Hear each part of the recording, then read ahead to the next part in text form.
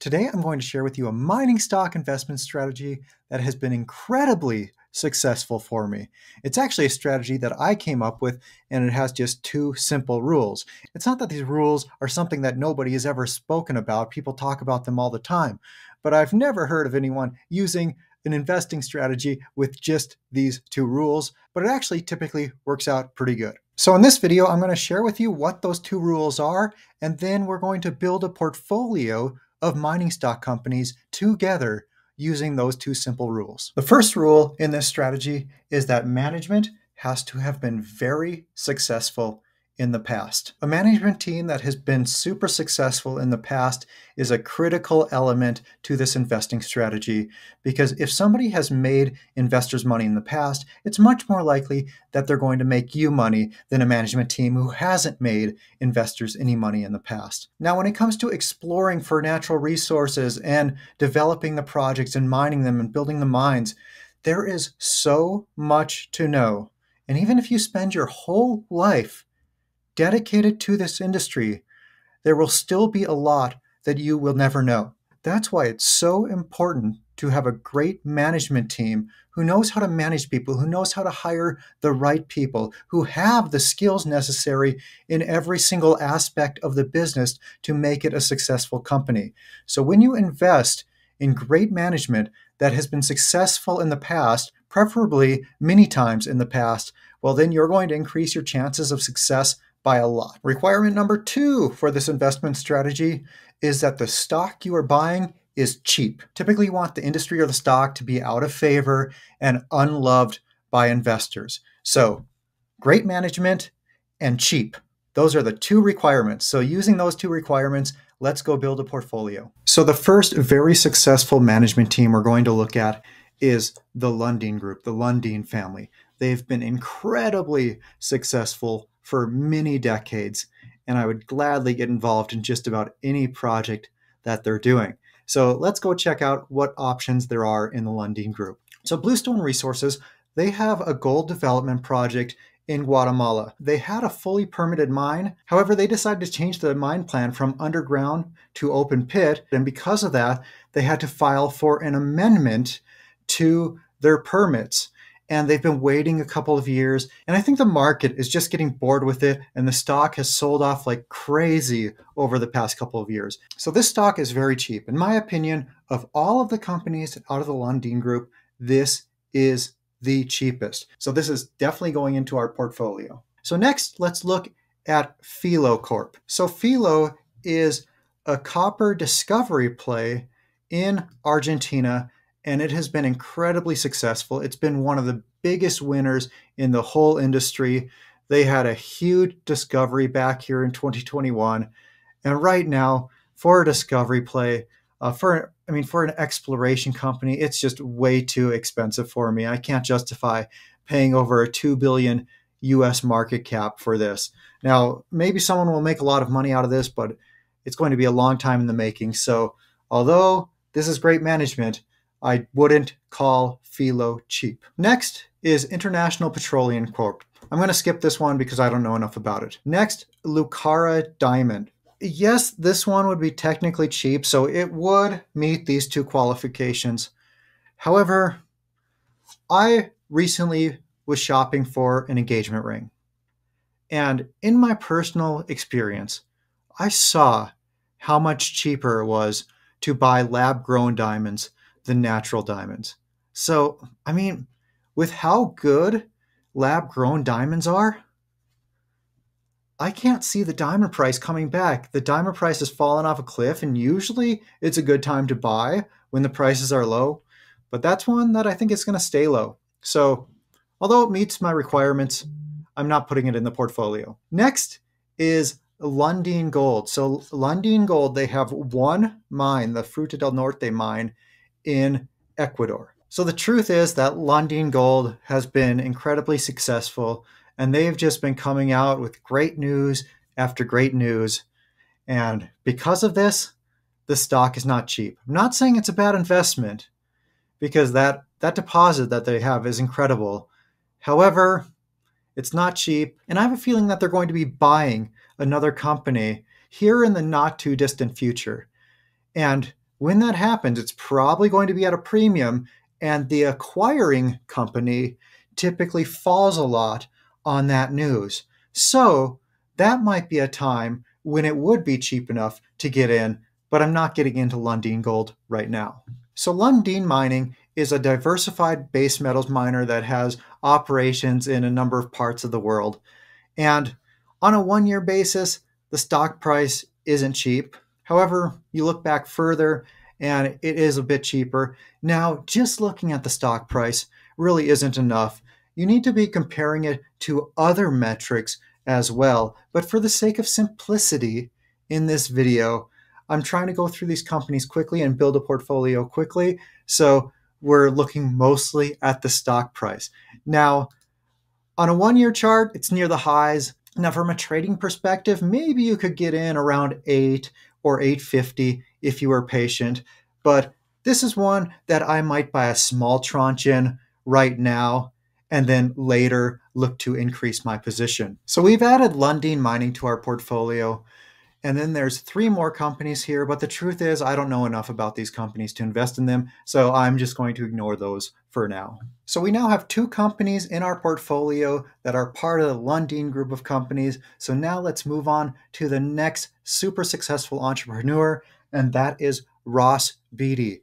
Ross Beatty has started like 15 companies in his career, and they've all been a success. So the first Ross Beatty company that we're going to add to our portfolio is Pan American Silver. This is the closest thing to a blue chip silver stock you can get, and silver is hated by investors right now, and the stock price is seriously depressed. So great company, great management, definitely going on to our list. The next Ross Beatty company is Equinox Gold. This is the company that Ross is most involved in right now. The stock price is not doing well. However, gold is close to an all-time high, and the gold miners are far from their all-time high.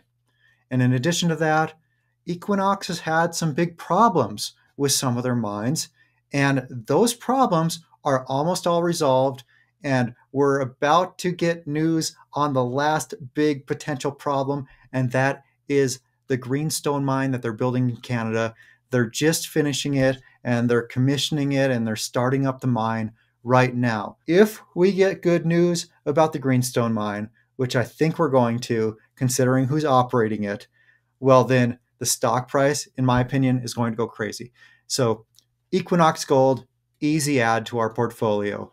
Great management and cheap. The next Ross Beatty company is Lumina Gold. They have a big copper gold development project in Ecuador that they've been trying to sell for a couple of years. And I think they're going to be able to sell it in the next year or two. And when they do, I think we're going to see a substantial gain from that. And heck, we may even see a big gain in the meantime as sentiment improves. So great management and cheap. Lumina Gold is going on our list. Next is Luminex Resources, another Ross Beatty company. However, when you see this video, Luminex Resources may not exist because they recently announced a merger with Adventus Mining. Ross Beatty is going to be more than a 10% owner in the combined company, and it's a company that I'd be happy to own. As a matter of fact, I do own it. So yes, Luminex / Adventus is the next one that's going on our portfolio list. The next very successful entrepreneur we're going to look at is Clive Johnson. So the first company of his that we're going to look at is lesser known and a very small company. So this company is B Metals Corp. It's a tiny little exploration company, and on a historic stock price basis, it appears cheap. I honestly don't really know how to value this company, and you're really investing in the people. However, the people have historically had a lot of success finding stuff. So the next company that's going on our list is B Metals Corp. And the most important company for Clive Johnson is B2 Gold. They've been very successful at building mines and working with governments in challenging places, and I think they're going to continue to do very good things. Their stock price doesn't look great right now, but that's just because all of these major gold miners are so depressed, and historically speaking, they're trading at some of the cheapest valuations on just about any valuation metric that you can measure. So the next company that's going onto our list is B2 Gold. So here we have a portfolio of 8 companies from 3 different very successful mining entrepreneurs. All of these companies have great management and they're all cheap. So I'd be happy to own every single one of these with this investing and mining stock for dummies strategies. This is part 2 of my mining stocks for dummies series, and we're going to build a portfolio together in this video using companies that meet these 2 requirements. First up is Robert Friedland. Robert Friedland is one of the world's most successful mining financiers, and we have 2 companies of his that we're going to consider adding to our portfolio. Number 1 is Ivanhoe Mines. So as you can see, Ivanhoe Mines stock has performed very well over the past 5 years. Now, although the stock price is way up, this actually isn't a bad valuation in my opinion. However, I wouldn't call it cheap. So we're going to keep it on our watch list, and if the valuation of that company declines by a substantial amount, well then maybe we'll consider picking some up. The next Robert Friedland company is Ivanhoe Electric. Although the stock price of Ivanhoe Electric is down quite a bit in the past year, I still wouldn't call it cheap. I still think it's a pretty expensive stock compared to what assets they have. And there's a lot of unknowns in the company. They're using new technology that we don't know how well it's going to work. So I'm going to hold off on buying Ivanhoe Electric for now. Next is Robert Quartermain. Robert Quartermain started out his career at Teck, where he had a lot of success. And then he built Silver Standard Resources from nothing into a huge company. And then he did it again with Pretium, ended up selling that Brucejack mine for, I forget the amount, but I think it was a few $1 billion. And his current project is Dakota Gold. For a while, I thought Dakota Gold was just way too expensive. And by the way, when I'm talking about cheap or expensive, I'm not talking about the stock price. Like a $10 stock can be cheaper than a $2 stock because what we're talking about is their market cap relative to what assets they have. So for a long time, I thought Dakota Gold was overpriced, and it's finally getting down to the point where I could start to buy it a little bit. I'm not going to aggressively buy at this point because I don't think they have enough in their portfolio, but I am willing to invest some money in this management team at this price, and I'll look for a better price to add even more to my position. The next super successful entrepreneur that we're going to look at, he has a few companies, and that is Amir Adnani. And the first company we're going to look at is Uranium Energy Corp. It trades under the symbol UEC. And as you can see, it has run up like crazy over the past few years. Now, if they had added a lot of value in that same amount of time, it might not be so overvalued. Now, during that period of time, the uranium price has gone way up, which is a big contributor to the stock price going up so much. But at this current stock price and considering what assets they have, I think it is way overvalued, and there's no way we're putting it in our portfolio at this price. The next Amir Adnani company that we're going to look at is Gold Mining Inc. So for a while, I thought Gold Mining Inc. was way overvalued. However, I think now, today, we can get it at a pretty good price, and Gold Mining Inc. is definitely going in our portfolio. The next Amir Adnani company is Uranium Royalty Corp, trades under the symbol UROY. And with this, I think today we're getting it at a pretty decent value, so I think we can put this one in our portfolio. Something about Amir Adnani is that he has so many companies that he's involved in. He's a CEO, a director, or a chairman in every single one of these, and he's also involved in other companies that you and I can't buy because they're private. My one big holdup with Amir Adnani is I'm afraid he's spreading himself too thin, being involved in so many companies. However, I have to admit, the guy knows what he's doing, and he knows how to promote his companies, and he knows how to run companies very well, and apparently can juggle a bunch of different ones at the same time. Normally that's a big red flag, but he seems to be one person who's able to do it. So because he's involved in so many companies, I might not put so much money into each one of these as I would invest in some of the other companies that I'm going to invest in. But the next one on our list is Gold Royalty Corp. It trades under the symbol GROY. And of the Admira Nani companies we're going to be looking at today, this Gold Royalty Corp is the one that I would put the most money in. So that is going on our list. Next super successful entrepreneur that we're going to look at is Keith Neumeyer. He has two companies that we're going to look at, and the first one is First Majestic Silver. The stock price is way down over the last few years, so by that it looks cheap, but you could make an argument that the company is actually still not cheap because they've had some major problems.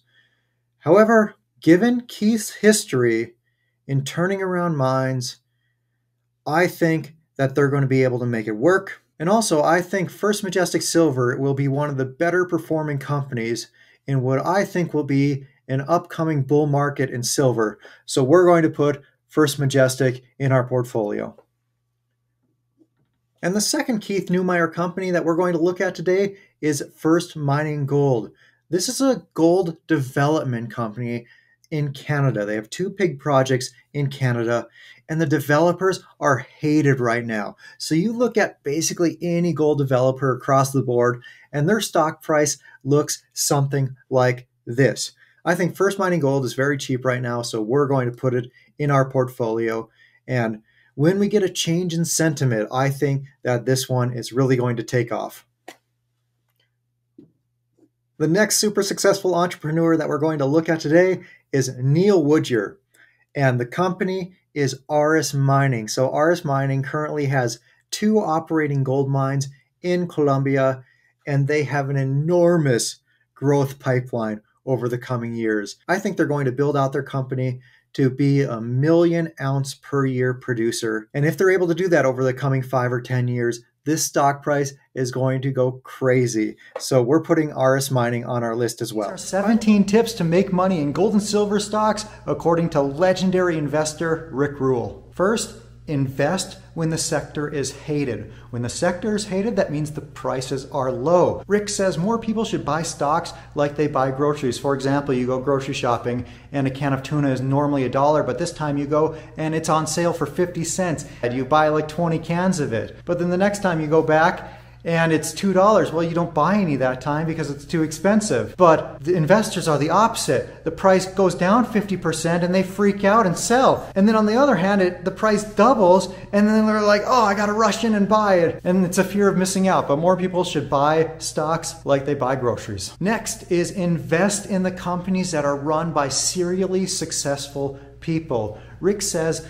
that if he only invested with the people who made him money in his 20s, he would have made twice as much money and worked 1/10 as hard. Investing in these companies that are run by these serially successful people, well, that's going to increase your odds of a win dramatically. And who are some of these people? One, the Lundin family. They've had tons of successful companies. Another, Robert Quartermain. Another is Ross Beatty, who Rick says has launched 15 companies in his career, and Rick has made big money on 14 of them. A couple more are Clive Johnson and Robert Friedland. Next is to invest only in Tier 1 deposits or potential Tier 1 deposits.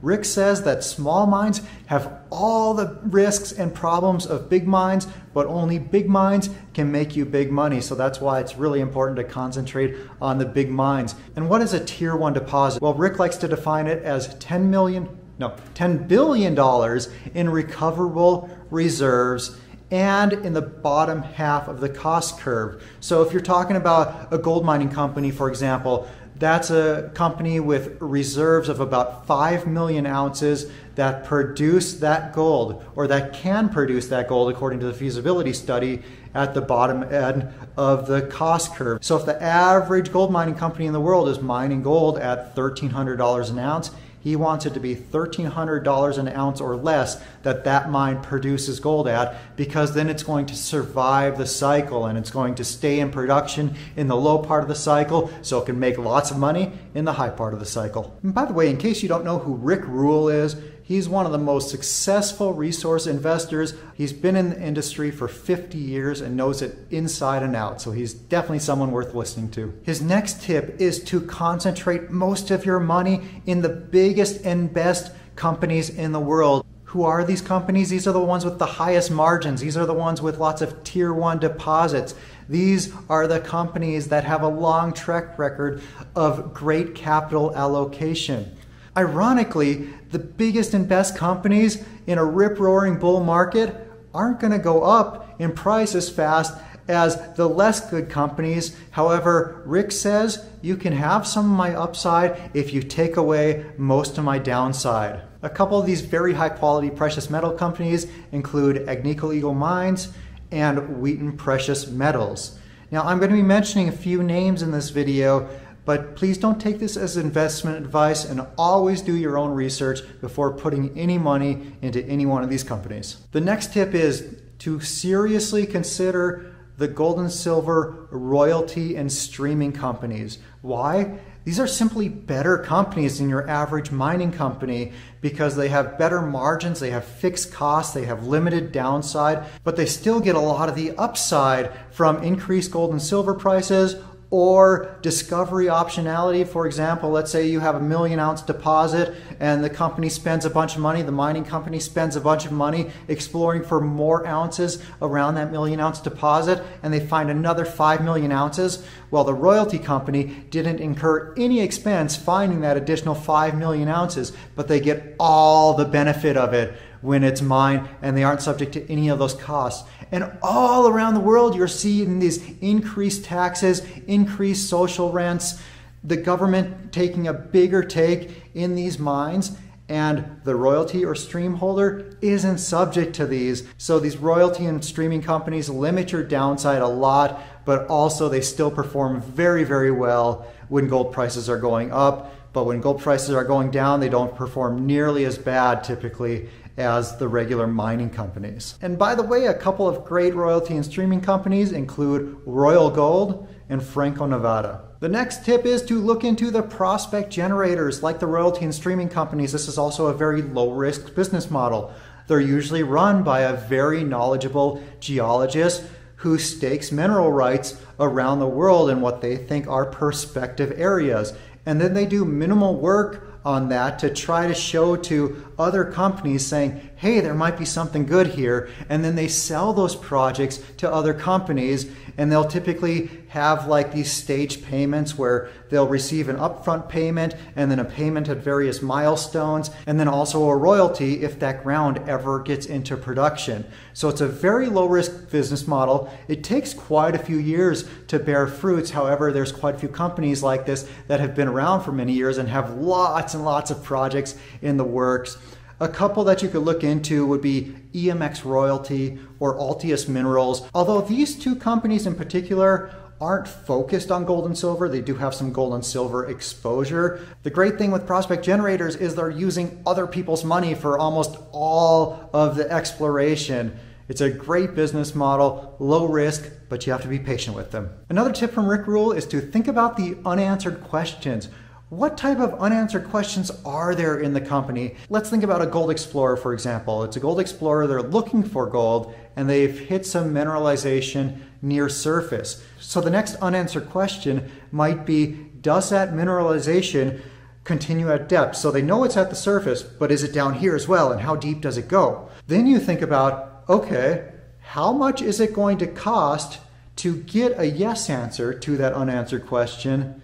And how much money do they have in the treasury? So let's say it's going to cost them $5 million in work and 18 months to get a yes answer, and their annual G&A is $1 million. They're going to need $6.5 million total. But if they only have $2 million in the bank, where's the other $4.5 million going to come from? And if they don't have a realistic way of getting that other $4.5 million, they're never going to be able to answer that unanswered question, which would get you a re-rate in the stock price. And when you're thinking about these unanswered questions, you have to think about, okay, if we get a yes answer to that question, how much could the stock realistically be trading for after that yes answer? And if you get a yes answer, what's the next unanswered question, and how much money will it take to get that yes answer? Something else Rick Rule says is that most investors are way too impatient. And he's had a lot of 10-baggers in his career where he's made 10 times his money on a stock, and the typical 10-bagger took 5 or 6 years to complete. And it's because they were answering a series of these unanswered questions, and they got a yes answer. The stock doubles. They get another yes answer. It doubles again. But in between each yes answer, there might be a year or two. Have some patience with these and be thinking about those unanswered questions and what comes next to build that next step on that value ladder. His next tip is to invest in companies that are very, very careful with their general and administrative expenses. If a company has high G&A, it's likely you can just throw that in the trash pile. And a lot of these gold and silver companies out there are actually totally worthless, or well, they should be totally worthless, and they're actually lifestyle companies.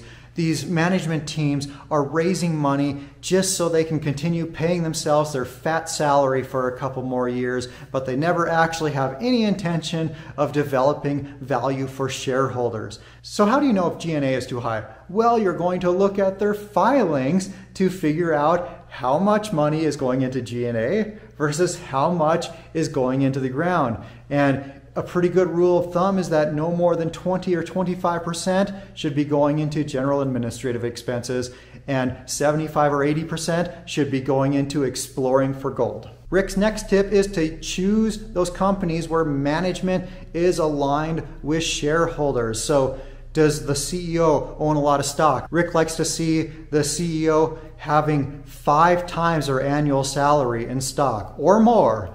And you can ask, how much stock do they own? At what price did they pay to get that stock? Because if they own a bunch of stock, but they got it for like a fraction of a penny when they started the company, well, then that doesn't really count. And also try to figure out what percentage of the CEO and upper management's net worth is in stock of that company, because if a high percentage of their net worth is in that company, you bet they're going to be working their butts off day and night to make sure that's a success. And those management teams that own a lot of stock are going to be much more likely to act in the best interest of you, the shareholder, than someone who doesn't own any stock. If they don't own any stock, they're probably going to act in their best interest and not in your best interest. The next thing that Rick likes to know is, has this management team been successful at this task in the past? So if, for example, somebody has never had any experience in gold and silver, well then probably don't invest in them. But also, let's say they've had success running a gold mining company in West Africa, and now they're exploring for gold in Nevada. Those are two very different skill sets and probably not very relevant to one another. So you want their skill set that they've been successful in the past to be relevant to what they're doing today. Rick's next piece of advice is that if the reason to own a stock goes away, the stock must go away. You must sell the stock. So earlier I was giving the example of trying to figure out if the mineralization extends to depth. Like, you know, it's at the surface, but is it down here? Well, let's say they drill that and they hit a blank. There is nothing at depth. Well, then in that case, it's probably not going to be a tier 1 mine, so you sell the stock even if it's at a loss. It's a lot better to take a 30 or 40% loss than it is to take a 100% loss. And if you're investing in gold and silver explorers, you're going to have a lot of losers. Even if you follow every tip in this video and you research like crazy and you choose the best management teams and the best projects, you're still going to have a lot of losers. So you have to minimize those losers so then your big winners can more than make up for them. Rick's next piece of advice is to call up the CEO and ask your questions directly to him. He says that the best CEOs in the junior mining sector live and breathe their company, and there's nothing they like more than talking about their company, and are happy to talk with investors about it at any time. So call the CEO, and if you can't get a hold of them, well then that's probably a good sign that it's not somebody worth investing your money in. The next thing Rick suggests is that for every stock that you own, you should spend at least 1 hour a month researching that stock. Not just watching YouTube videos like this, although he says that you should still do that, but he's talking about reading the quarterly filings, reading the annual reports, staying up to date on all the press releases and what's going on with the company. You can find all this stuff at CDAR, this website that I'm going to put on the screen right here. So spend at least 1 hour a month on every stock that you own. And personally, I think that's too little, but at least 1 hour a month. The next tip from Rick is that you need to be emotionally and financially prepared to lose money. Like if your stocks go down 50%, you cannot be freaking out because that's going to happen. This sector is incredibly volatile. So you have to be mentally prepared for that and never invest more than you can afford to lose. Like if it's gonna make you lose sleep at night, maybe investing in the sector isn't right for you. But the next thing that Rick says is that too many investors pay too much attention to price and not enough attention to value. The price is meaningless. The price of a stock is meaningless if you don't have an idea of what the value of that company is. And related to that, related to the value of the company, Rick says that you're never going to get it right. You just have to try to get it more right than other investors. As Rick likes to say, a 70-year-old fat bald guy will win the 100-meter dash if I'm the only one who shows up to race.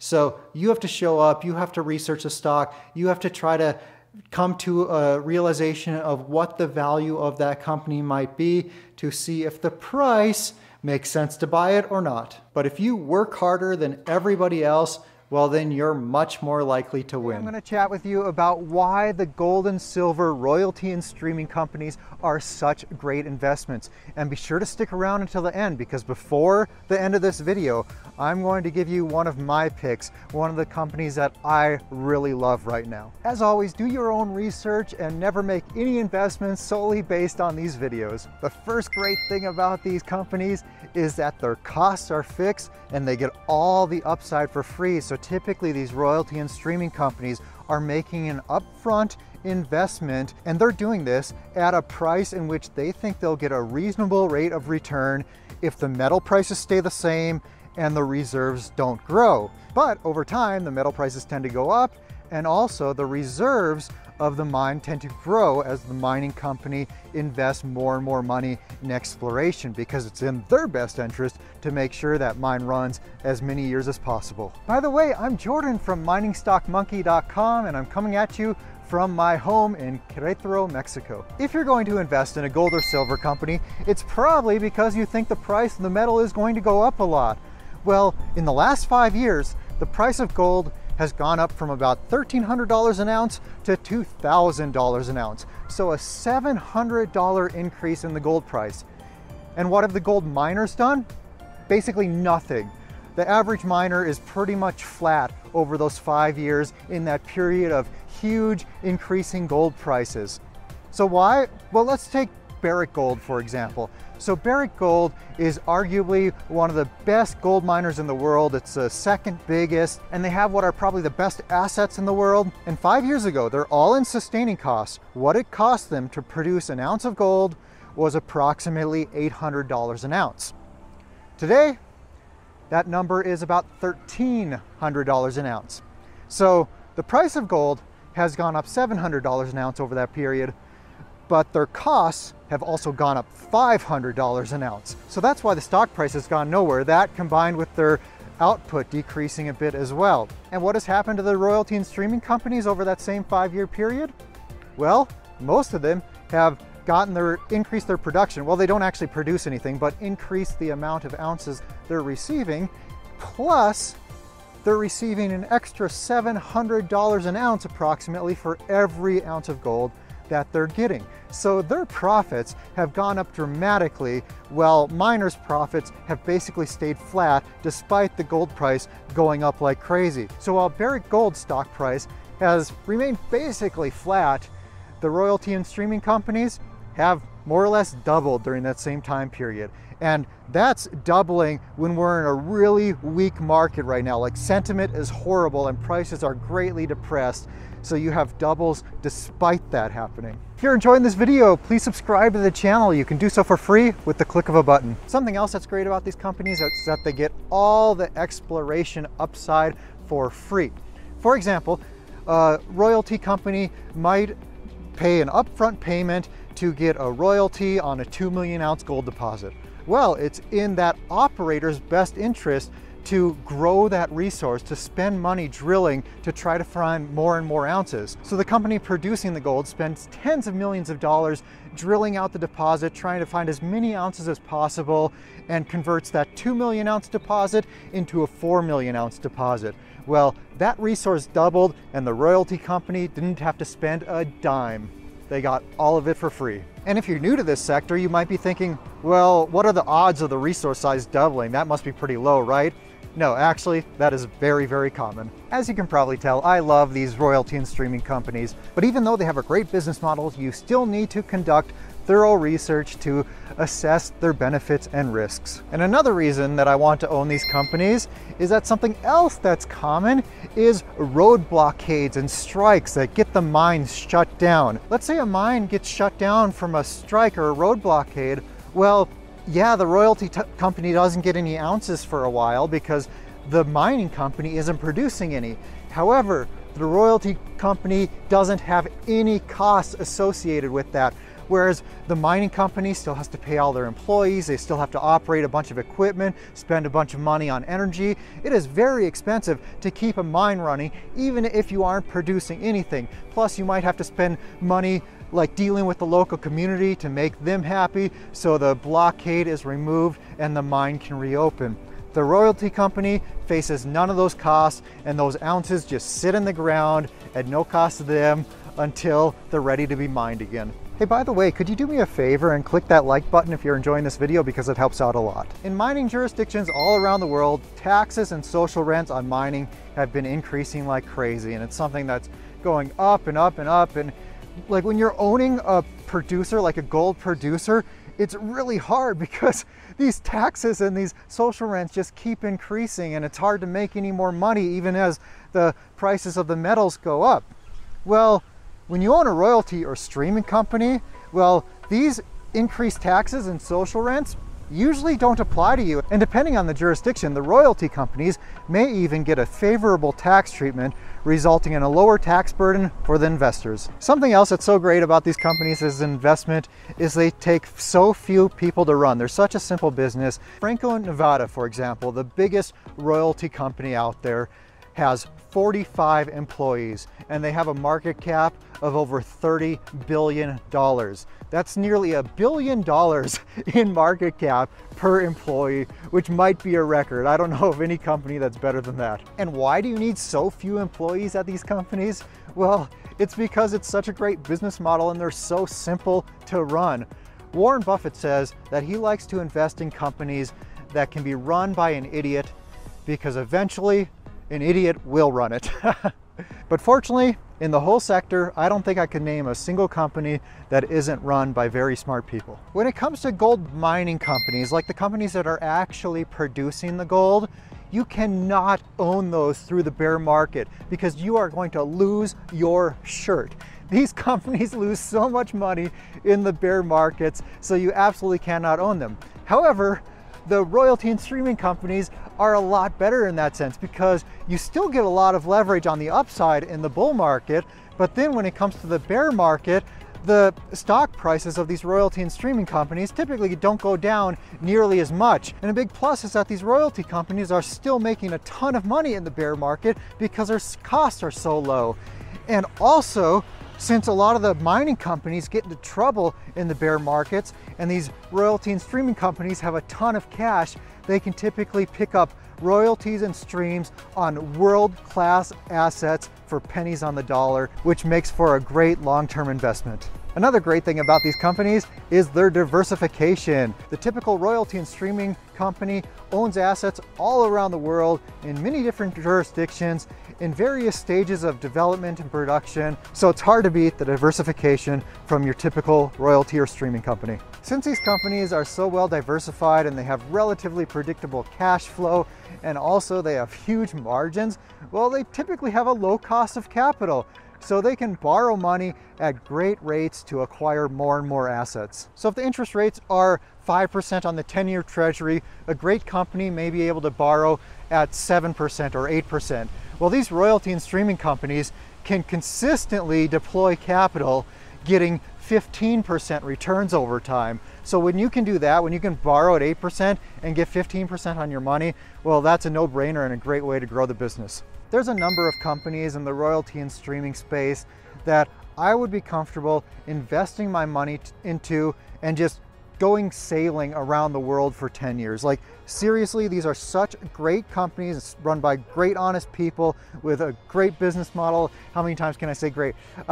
But yeah, because of this, because of all of these attributes, you don't have to watch it every day. You don't have to watch that stock price like crazy. You can just invest your money when it's a good value and then go golfing or fishing, and you can not even look at it for years and have a pretty good idea that your money is in safe hands and will be worth a lot more in the future. And because these are such great companies, you're just gonna sleep better at night.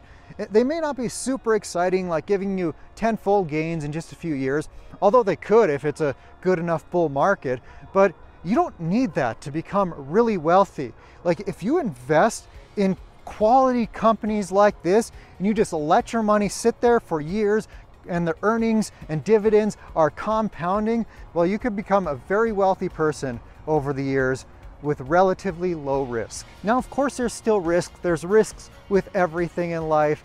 So the risks aren't zero, but I think that the benefits and the potential returns greatly outweigh the relatively low risk that you face. And speaking of risks, the royalty and streaming companies have limited exposure to environmental and regulatory risks that the miners face. Like, typically the royalty and streaming companies face much fewer risks from the governments than the miners do. And by the way, most of the things on this list don't just apply to the precious metal royalty companies. They also apply to the diversified royalty companies and also to the oil and gas royalty companies. By the way, after I share with you the final reason to own these royalty and streaming companies, I'm going to share with you one of my top picks, something I think is a great value right now and has a decade of huge growth to come. So stick around for that. The next reason to own these royalty and streaming companies is that when generalists, investors, and institutions come into this sector looking for great companies, they're going to be looking for the biggest and the best that are super liquid.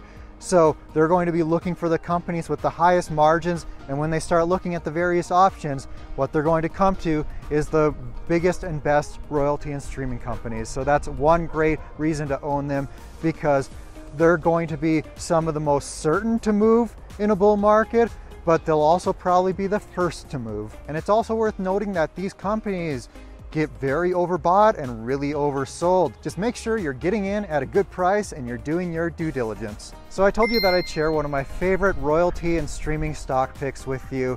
And keep in mind, this isn't investment advice. This is just what I'm doing with my own money based on my own research and what I think, what I see as the potential in these metals going forward, and also the development and growth pipeline of this company.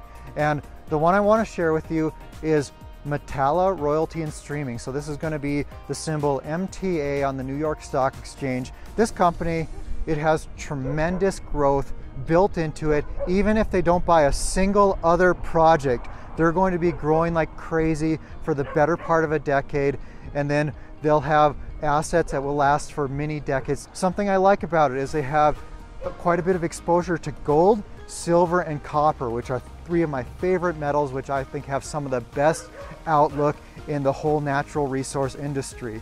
And today, this stock is trading at $2.85 a share. I think it's a really great value at this price. And this is a company where I'd be happy to invest my money today, not have internet for 10 years, go sailing around the world, and come back to it. And I'd be very surprised if that stock price wasn't multiples higher than what it is now. If you would like to know, these are what I consider 9 of the very best gold companies. The first company on my list is Agnico Eagle Mine. So this company has a really long track record of being a great operator in tier 1 jurisdictions, and they have tier 1 assets. So they operate in Canada, in Finland, in Australia. So that's one big appeal to a lot of investors, because a lot of the companies with tier 1 assets have them in places like the Congo, for example. Agnico Eagle also has a long history of paying dividends, and they've even paid dividends through the deepest of the bear markets, which is unheard of for a gold producer. After a few mergers and acquisitions, they've quickly grown to become the third largest gold mining company in the world. And like most of the companies on this list, they have a very strong balance sheet. But with each company on this list, I'm not only going to give you the perks of that company or the good things about it, but also the risks. One of the risks is that although they have done a great job keeping costs under control, costs have been going up, but also because they have such a great track record and have awesome mines in tier 1 jurisdictions, the company is not cheap. The next great gold mining company is B2 Gold. They also have a long track record of operating very well and also doing what they say they're going to do. Not only what they tell investors they're going to do, but also what they tell the host countries that they're going to do. They've been good corporate citizens, and that has allowed them to continue operating in what are often difficult to operate places like Mali, for example. They're also one of the best dividend payers in the industry, and they have a very strong balance sheet. One big risk with this company is that a significant portion of their production comes from Mali, which is not the most stable political jurisdiction. The next great company is Barrick Gold. This is the second largest gold producer in the world, but they also have significant exposure to copper as well. So the CEO of Barrick, Mark Bristow, is arguably the best CEO in the industry. He took over Barrick a few years back after a merger between Barrick and Randgold before he was running Randgold. Barrick probably has the best tier 1 assets of any producer and also the very best development pipeline. And in addition to that, they have a strong balance sheet. So what are the risks with Barrick? Well, one is that a lot of their assets are in pretty unstable jurisdictions. Number two, their costs have gone up a lot. In the last 5 years, their all-in sustaining cost to produce 1 ounce of gold has gone from about $800 an ounce to about $1,300 an ounce. So usually having great assets allows you to keep costs reasonably low, but their costs have gone up a lot, so that's a big concern. Hey, if you're liking this video, could you please hit that like button and subscribe to the channel, because it lets YouTube know that you want to see more videos like this one. The next company is Pan American Silver. So although it has silver in the name, most of their revenue comes from gold. I think it's something like 80%. So they have proven to be a really good operator. And the guy behind this company is Ross Beatty, who's one of the most successful mining entrepreneurs in the world, and he still owns a significant stake in the company. So it's always nice to have that really smart, successful guy who's still involved in the company like that. And something great about Pan American Silver is the stock price has really gotten beat up recently. But in addition to that, it has a couple big potential catalysts that could really rocket the stock price. They have a big mine in Guatemala and another big silver mine in Argentina. And with both of them, they're trying to work with the government to get the go-ahead for those mines. And if either one of those gets into production, it's going to double their silver production. So what are the risks with Pan American Silver? Well, a lot of their operations are in Mexico and Peru, which haven't been the most friendly mining jurisdictions recently. Next is Osisko Gold Royalties. Because they're a royalty company, they have very low costs and huge margins, and they're also the owner of what's arguably the world's best gold royalty. And based on the sum of the parts, they're probably the cheapest mid-tier royalty or streaming company. So what are the risks with Osisko Gold Royalties? Well, number one is that they had a great CEO, and recently he was ousted for no apparent reason. No reason given, just one day they let him go seek other employment opportunities. So that was really weird and a big concern. And secondly, they have $250 million in shares in development companies, in Osisko Mining and Osisko Development. And if you're going to invest in a royalty company, I don't know, for me, I don't want all that exposure to a development company. I'm buying the royalty company because it's safe and it's a great business model. So for those reasons, it's a little bit questionable, but it is cheap on the sum of the parts basis. The next great company is Franco-Nevada. This is the biggest of the gold royalty companies, and they have a really long history of super smart allocation of capital. They're very diversified. They have absurdly low operating costs and enormous margins. They have a rock solid balance sheet, and their great assets keep getting bigger. But what's the risk here? Well, because it's such a great company, It is not cheap. Next is Wheaton Precious Metals. I really love this company. It's the biggest of the streaming companies. Now, they're not as diversified as Franco-Nevada, for example, but they still have a lot of diversification. Really smart management who have a long history of making lots of good capital allocation decisions, so you really love to see that. And over time, the share price is just like that, going up pretty steadily because their revenues keep growing, their profits keep growing, and they keep reinvesting that money very intelligently. In addition to that, they have a rock-solid balance sheet, and also they have super high and very predictable margins and cash flow. So what's the risk here? Well, like Franco-Nevada, it's not cheap. Next is Royal Gold. Similar to the last two, this is one of the big three royalty and streaming companies.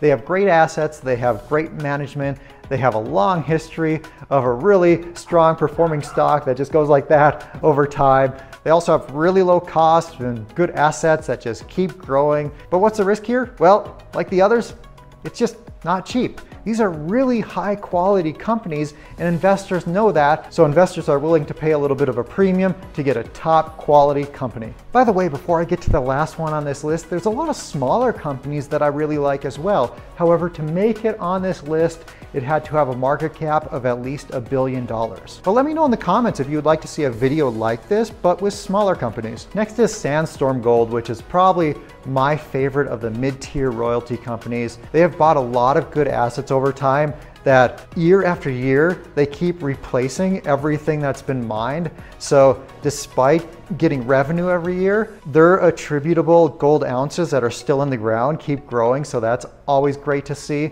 They have really low costs, great margins because they're a royalty company. And something else I really like about Sandstorm is they have a great development pipeline. So what are the risks for Sandstorm? Well, the CEO, he's made a lot of good decisions over the history of the company, buying great assets. However, not too long ago, he did something that a lot of investors didn't like for good reason. He was buying back stock with the company's earnings, and then he ended up issuing stock at a lower price. So that wasn't good. And also, after a big acquisition recently, the company has quite a bit of debt. Now, personally, I'm not too concerned about this. I think they're going to be able to pay it down without a big risk to the company, but that is a risk. After listening to a couple hundred Rick Rule speeches and interviews, these are some of the best ways to guarantee that you lose money investing in mining stocks. One way to lose money is to not know the company well enough to know what could go wrong. I've heard Rick say that if you don't know at least 3 things that could go wrong with the company, you don't know enough to invest in the company. So make sure you study up on it so you know what you're putting your money into. The next great way to lose money is to invest in those companies where the top management doesn't own much stock. If they don't own much stock, they're not going to be aligned with you, the shareholder, and they're going to be acting in their own self-interest, often like making sure they continue getting paid their salary rather than acting in the shareholder's best interest. The next way that Rick says you'll lose a bunch of money is if you do what a lot of people do, and that is got a hunch, bet a bunch. So just think about how much research you do when buying some consumer good. So for example, right now I'm shopping for an electric razor because as you can see, I need one. So what have I been doing? I've been reading reviews from other people. I've been comparing my options, comparing the features, things like that. And in addition to that, like after I've decided which one that I want to get, I'm patiently wait for a sale or shop around to try to get the very best price. Compare that to what we do when we go on YouTube and we hear a hot stock tip from some mining stock monkey. We go and put $5 grand in it that day without researching it at all. Now, I'm not just like criticizing here because I've done this myself. It's stupid, but I've done it because you hear something and it sounds really good and you're like, oh, I need to buy that. It looks like such a great price. And then you get screwed and you lose money because you weren't patient and you didn't research enough and you didn't invest enough of your time into that decision. So if you're going to put a few $1,000s into a stock, make sure you do enough research to make sure that that's a good investment for you. If you want to lose money, something else you can do is to buy a stock or buy a sector after it has gone way up in price. For example, recently lithium shot up in price like crazy. Tons of people piled in at the top, and now they've lost their ass as the price of lithium has collapsed over the past little while. So This is a very cyclical industry. There's the highs and there's the lows because high prices cure high prices and low prices cure low prices. What's the reason for that? Because like when the price of lithium goes up, for example, people start to try to find substitutes for lithium, so they start using less of it. And also as the price goes up, there's going to be less demand because not as many people can afford it.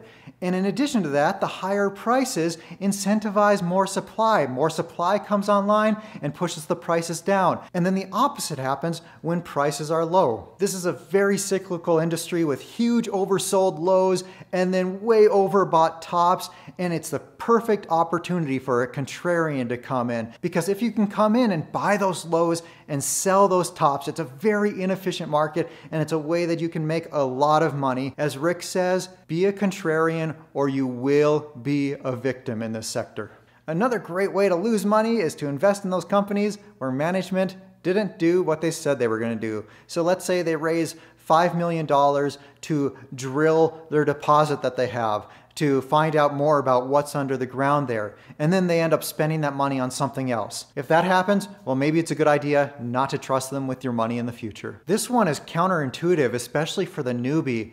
But another great way to lose money is to buy when the price to earnings ratios are super low. Like in the general market, it's typically a good idea to buy when the PE ratios are really low.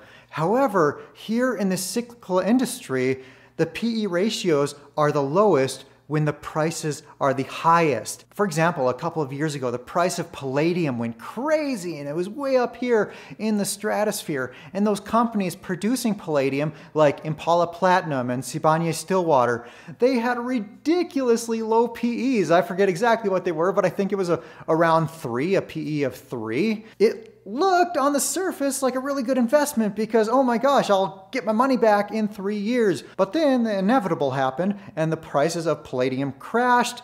And now in the past 2 years, Sibanye-Stillwater is down 75% and Impala Platinum is down 80%. So that's why it's generally a bad idea to buy when the PEs are super low, because that typically means the commodity prices are really high. Because as we learned earlier in this video, in this industry, high prices cure high prices. By the way, if you're finding this video helpful, please click that like button because it helps me know that I should make more videos like this one. The next way to lose money is to hold on to a stock after the thesis that you originally had has failed. Once that thesis has failed, it's time to get rid of the stock regardless of the price. So you buy a stock hoping for good drill results, and then the drill results come back and they're terrible. At that point, your thesis, the good drill results, has failed, and it's probably time to sell the stock. Yes, the stock will be down, but you still have to get rid of it if your thesis has failed. In one interview, Rick was talking about a former client of his, and he was going through the portfolio that this guy had, and he's like, okay, why do you own this stock? Oh, it was a recommendation from this guy years ago. Okay, what do you know about it? Nothing.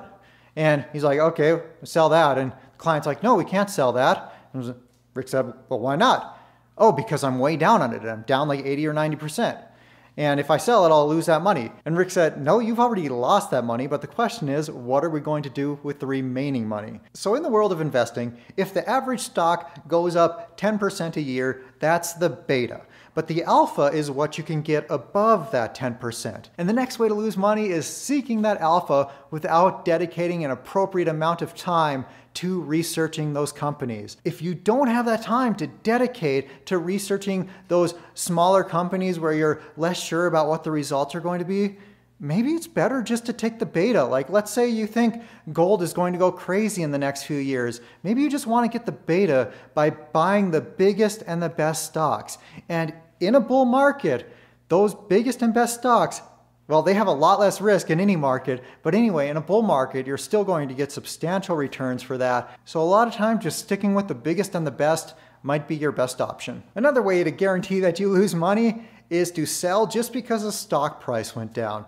Now, a lot of times the stock price goes down for legitimate reasons, but then a lot of other times, especially in this sector, the stock price is way down 50%, even 80%, just because sentiment is bad, or just because the metal price has gone down a little bit. So there can be drastic swings in the stock price, And those times, assuming nothing bad has happened with the company or there's no major flaws with the company, those times of low prices should be considered sales and a time to buy more. Like Rick says, when you go grocery shopping and that tuna is half price, you buy a lot of that tuna because you're getting a good value there. And you might not get that value for a while, so you want to stock up. By the way, my name is Jordan and I've been a mining stock investor for the last 17 years. If you would like to know what I'm doing personally with my own money, go to miningstockmonkey.com and sign up for my free newsletter. The next way to lose money is by disregarding environmental and social factors. The last few years,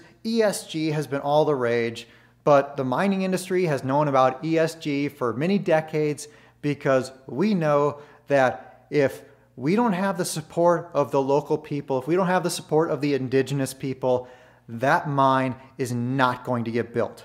So it's really important that the company is seriously engaging with the local community. Now, every one of these companies on their presentation will have like what they're doing for ESG, but I mean, a lot of them is just BS, but you have to make sure they're engaging with the community the right way to ensure that that project can move forward with the local support. Another great way to lose money is to have a time mismatch between your personal expectations of how long you're willing to wait before the stock price goes up versus how long it's realistically going to take to get a re-rate in the stock. So let's say a company is going from a developer into a producer. So they're in the phase of building their mine. And that mine build is going to take 2.5 years.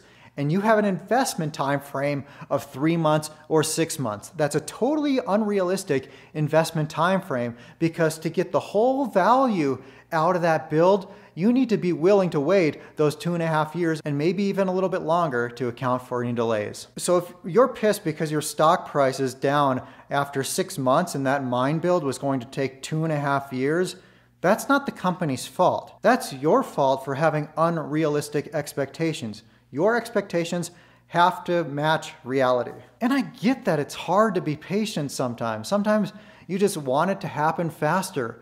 But what you want, as Rick says, does not matter. Another excellent way to lose money is to invest based on narrative instead of based on value. So if you invest based on narrative, what other people are saying, oh, this is so great, everybody's making so much money, well then you're going to be investing near the highs of the cycle, and then you're preparing yourself to lose a lot of money as you go into the lows. But on the other hand, if you invest based on value, you can look at a company and be like, hey, this company is selling for $30 million, but I think it should be worth $150. So I'm going to invest in this company at a $30 million valuation, and I'm just going to sit here patiently and wait. That's going to make you a lot more money than chasing that narrative, because chasing that narrative typically gets you investing at the top of the cycles, which is a great way to make sure you lose money. So if suddenly, for example, silver becomes super hot and everybody you know is talking about silver and how everybody's going to make so much money investing in silver, well, that's a great sign that it's time to take some money off the table. And because you were invested in value, your bets were already placed on silver before the mania happened. Another way to lose your investments is by not being financially and psychologically prepared for massive declines in your stock prices. When you're investing in a super volatile sector like this, you're going to get 50% drops in your stock prices pretty often, unless you're investing in just the biggest and the best companies. But if you're going down the quality trail at all, you're going to have those massive drops in price. So make sure you're mentally prepared. One of the world's most successful commodity investors, Rick Rule, just said that he's aggressively selling puts on Newmont. So in this video, we're going to go over what that means and look into why he might be doing it. But first, let's watch a 1-minute clip from this interview where you can see what Rick said about Newmont. Newmont, I'm increasingly attracted to.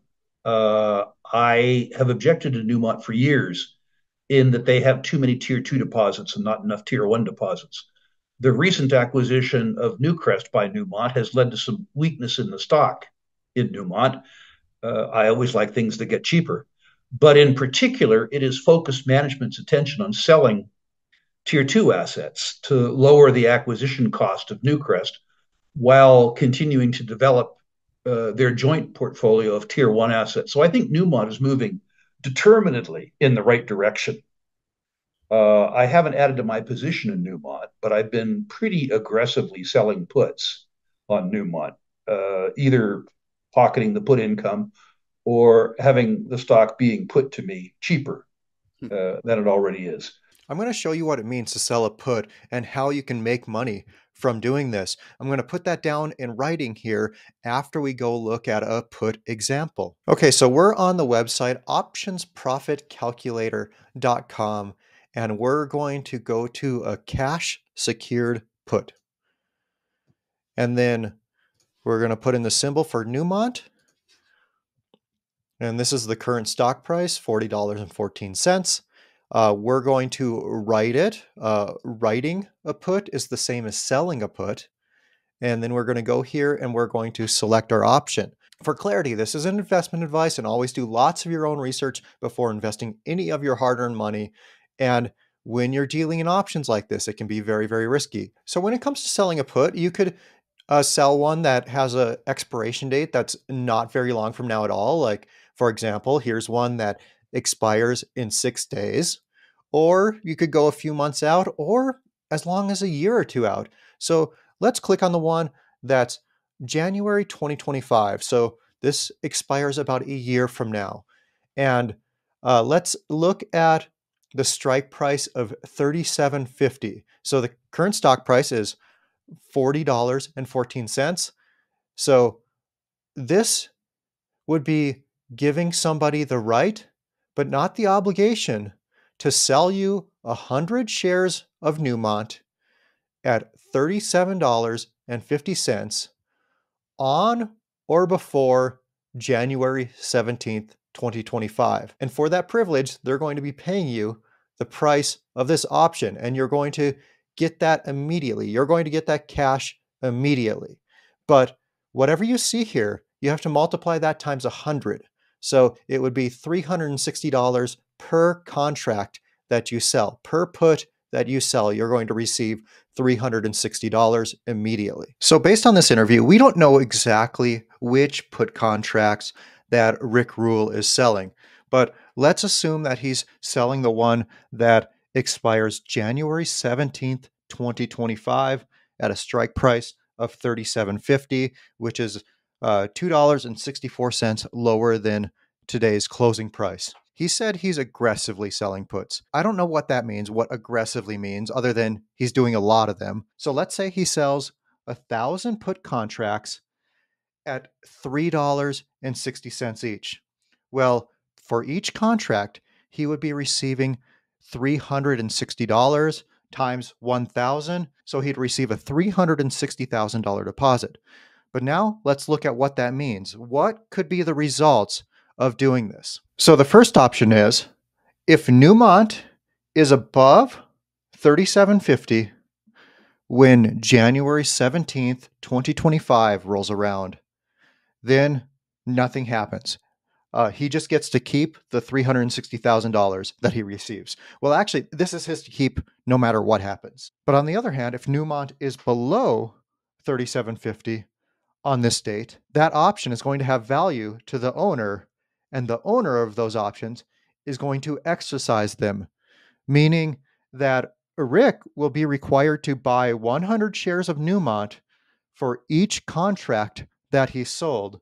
So he'll be required to buy 100,000 shares of Newmont at $37.50. So he better have, what would that be? $3,750,000 available to buy his 100,000 shares of Newmont that he's required to buy. And he's going to have to buy 100,000 shares regardless of whether Newmont is at $37.49 or Newmont has gone bankrupt and is trading for a nickel. But he's going to have to pay this price regardless. Now, in that interview, he made it seem like he thought Newmont was already trading at a pretty good price where he would want to buy the shares of stock at the current price. And he also mentioned that he's selling puts that may get put to him at a lower price. So based on that, we know the strike price he's choosing is below the current stock price. So maybe it's $37.50, maybe it's a $39 strike price, maybe it's a $30 strike price. We don't know based on that interview, but we do know that the strike price is lower than the current price. So I think what he's thinking is that number one, Newmont is already trading at a pretty good price at which he would like to buy shares of. Number two, that he's getting paid a fat premium immediately for selling these contracts to people. And number three is that if it gets put to him, if the price of Newmont ends up being below the strike price at expiration, he'd be happy to own the shares anyway. So that's why he's willing to do it. And he's getting paid a nice sum of money for those people to have the privilege to sell him those shares at a potentially lower price. So basically, he thinks it's good value today. And if it gets even cheaper, it'll be even a better value. And maybe those shares get put to him, maybe they don't. But anyway, he's willing to buy them, whether it's at today's price or at a lower price in the future. But regardless of whether the stock price goes up or down, this $360,000 is his to keep, and he can do whatever he wants with it in the meantime. I have heard him say in other interviews that he's holding a lot of cash right now, so he may see this as a way to make his cash earn even more cash in the meantime. So he's setting aside $3.75 million in case he has to buy these shares. So in the meantime, over the next year, maybe he's getting 5% in treasuries on this cash. Plus, he can do something with this cash to also earn money on that cash in the meantime. So while he waits, maybe this stock gets put to him. Maybe the price of Newmont goes down over the next year, but he's betting that it doesn't, because he's betting that it's already a low price and that a year from now, it will likely be higher than where it's at now. But it's worth noting that these aren't his words. Well, no, except what you saw in this video. This is just me trying to get inside of his mind, figure out what he's thinking in terms of selling puts on Newmont. In my opinion, Equinox Gold is stupid cheap right now. And in this video, I'm going to show you why I think it's so cheap, but also they have a lot of debt. And after that, I'm going to talk about whether we need to be worried about that debt they have and how worried should we be. By the way, I'm a shareholder of Equinox. These are my opinions based on my analysis. So don't take any of this as investment advice, and always do lots of your own research before investing any of your hard-earned money. Just a few days ago, we got a press release from Equinox saying that they produced 564,500 ounces of gold in 2023. But we don't know the all-in sustaining cost, the AISC, for the entire year. That's what it cost them to produce an ounce of gold. But we do know that for the first 3 quarters of 2023, it was $1,595. But Equinox is going through a big change right now because they're building the Greenstone mine in Canada. So what this is going to do, it's going to increase their production a lot. It's going to add 240,000 ounces of production.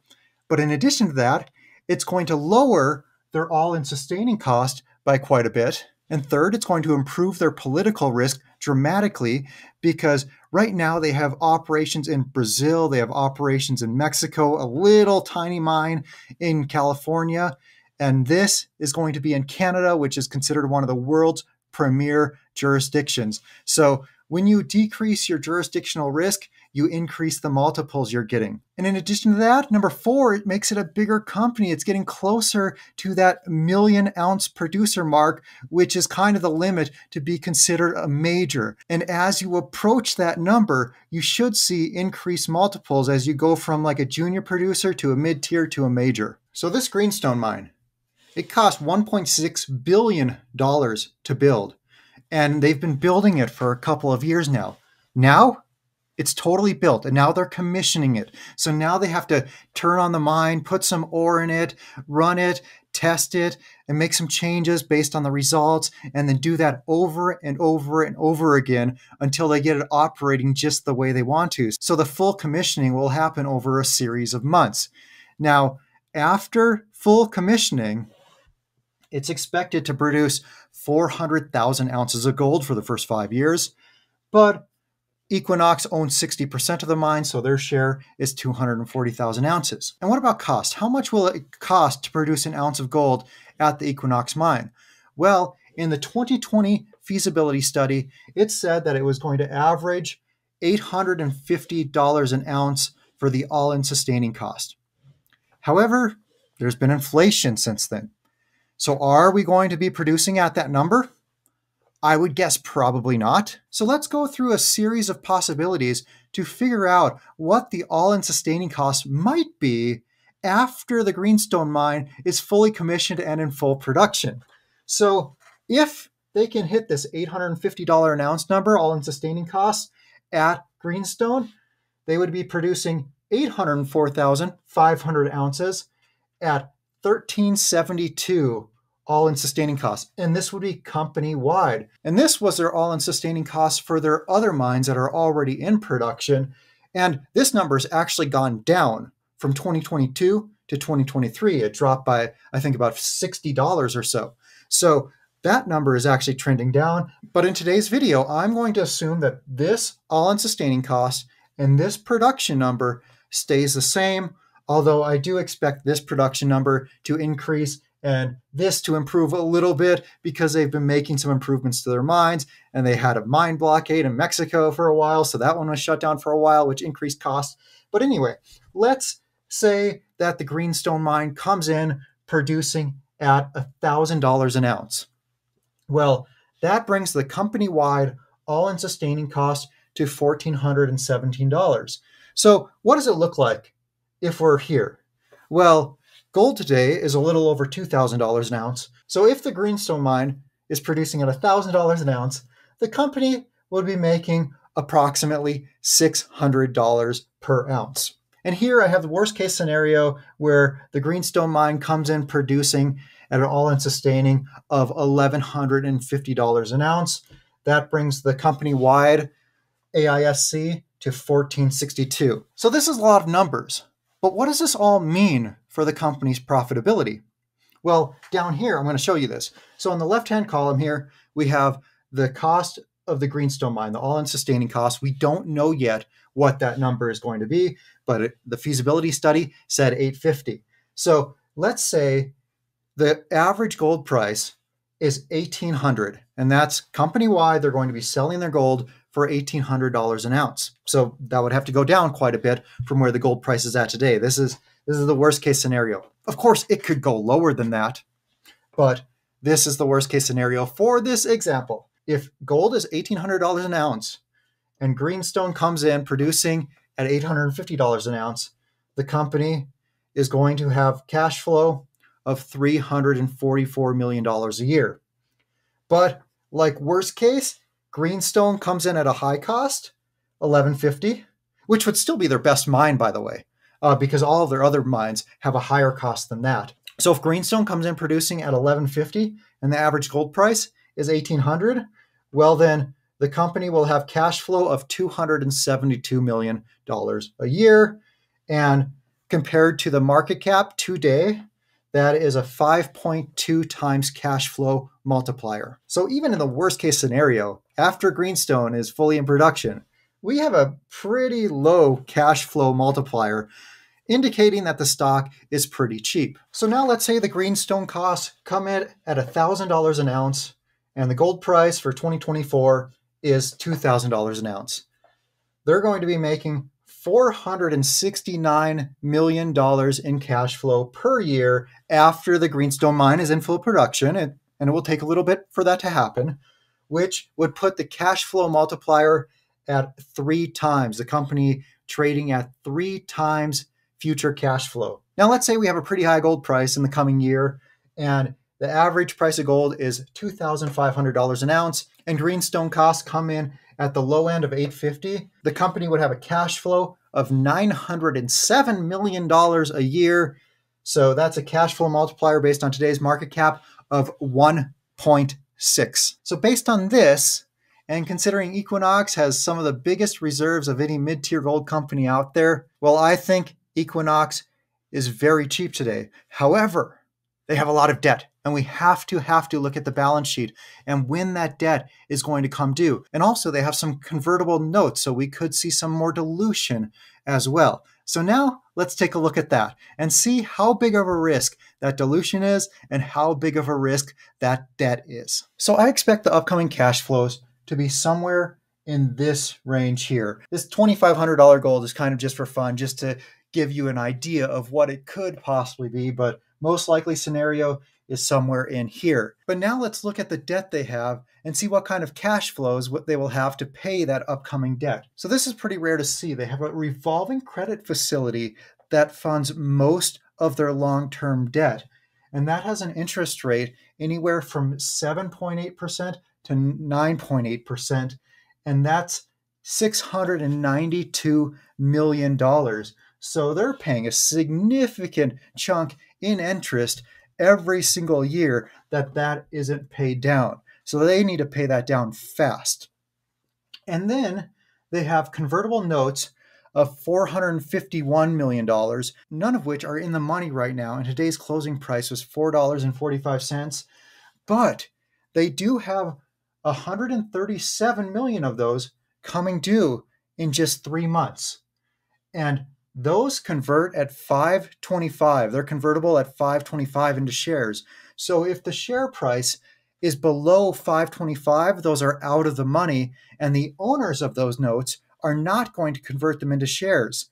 However, if the stock price goes above that, well, then they're now in the money, and the owners of those will convert them into shares. So since that's only a few months away, and the stock price would have to go up 81 cents from today's price to be in the money, we will probably see Equinox have to pay the principal balance on that, which is 137 million. Well, right now, in cash and marketable securities, they have 315 million. And they do have more than 137 million in cash. So they do have enough cash to pay that in April. So that shouldn't be a problem if the stock price is below 5.25 when those expire. But keep in mind, if the stock price goes above 5.25, well, then those are going to be exercised and we will get some dilution. There will be a share dilution. However, Equinox will receive a bunch of cash from that if they're exercised, because the owners of that are going to have to pay $5.25 per share, and that cash would help them to pay down this debt. So you have that revolving credit facility of almost 700 million, and then you have 451 in convertible notes. You add those together to get the total amount of debt. Everything except this, the 137 million, is considered long-term debt in that it's due more than a year from now. But to get the net debt, you then have to subtract the cash and marketable securities for a net debt of 828 million. Now, when you see that they have debt of 828 million, these multiples over here that we talked about earlier start to make more sense, because basically they would have to use that cash flow to pay down debt. And then after we pay down debt, we should see these multiples increase. So considering as of September 30th, they have 192 million in cash, they should easily have enough to pay this upcoming payment of $137 million due in April if the stock price stays below 5.25. And going forward, should the gold price stay somewhere around where it is, and I think 2,000 is kind of looking like the new floor, and it's struggling to go under that now. Before that was resistance, and now it seems like it's the floor. So, but going forward, if the gold price stays around there, Equinox should have somewhere between about 450 million and $500 million in annual cash flow compared to the market cap today of 1.3 billion. However, we could potentially see them adding another 71.8 million shares. Currently, there are 313 million shares. However, we could see a potential expansion of shares because there's a few options out. But the big thing is these convertible notes. They could be converted into shares if the stock price of Equinox goes up. Now, these are all out of the money right now. So if the stock price stays where it's at, none of these are going to turn into shares. However, I expect that we will get a significant re-rating in the stock as we decrease the all-in sustaining cost of the company, as we improve its political jurisdiction by a lot, and also we get closer to that million ounce producer mark. But in addition to that, we're going from Equinox spending $1.6 billion to build this greenstone mine to have it generating cash. So now we're not outlaying that money every single quarter, spending lots and lots of money to build that mine. Now it's going to be bringing in cash, which should mean a re-rating in the stock, especially considering how great of a mine it is in one of the world's best jurisdictions, and it's producing a lot of ounces at a really good price. So I think we're going to see a significant re-rating in the stock. And although they do have a lot of debt right now, I don't see it as much of a concern. In this video, I'm going to share with you 7 reasons why I no longer buy options on mining stocks. And if I ever deal in options, I am a seller. The first reason I no longer buy options are the fees and the enormous spreads that you have to pay. Make no mistake that the spread you're paying is a fee, even though it isn't directly taken out of your brokerage account. I'll explain that in a minute. One stock that I'd be interested in buying right now is Pan American Silver, because it has a couple potential catalysts. Number one is the silver price. I think the silver price has potential to go very high very quickly for various reasons that I'm not going to get into in this video, but I could do a separate video on it if you want me to. Let me know in the comments below. But anyway, a second potential catalyst for Pan American Silver is their mine in Guatemala. They have a huge silver mine in Guatemala that they're trying to get approval from the Guatemala government to reopen. This is a past producing mine. The infrastructure is still built. So when they get approval to reopen it, they're going to be able to do so pretty quickly. So you have the silver price and that Guatemala mine that could potentially give the stock a huge re-rate and make the stock price go way up. So if I were going to buy options on a stock, which I'm not because I don't buy options, Pan American Silver would be one that I would consider because it has a couple potential catalysts coming up. So let's look at the call options available for purchase. So I'd want some time for the catalyst to play out. So here's these options with an April 19th expiration date, which gives us 129 days, a little over 4 months. When I'm looking at which option to buy, I generally want one with a large open interest where it says OI. So the $20 strike price has an open interest of over 10,000 contracts. So that might be the one I would want to look at, because typically when they have a higher open interest, the spreads are lower and also they're more liquid. So they're going to be easier to sell with lower spreads. $20 strike price expiring April 19th, 2024. So if I buy one of those contracts, I have the right, but not the obligation, to buy 100 shares of Pan American Silver at $20. So if the stock price goes way up and it goes to $30, well, I can buy 100 shares for $20. So that's where the value is in this. So if you get a fast run up in the price, well, then your options price can increase like crazy. The bid for this is 20 cents and the ask is 25 cents. So to find the price that you're actually going to pay for each contract, you have to multiply that times 100. So you'd be paying 100 times the ask, which is $25. And at least with Schwab, my brokerage account, I pay a 65-cent fee per contract.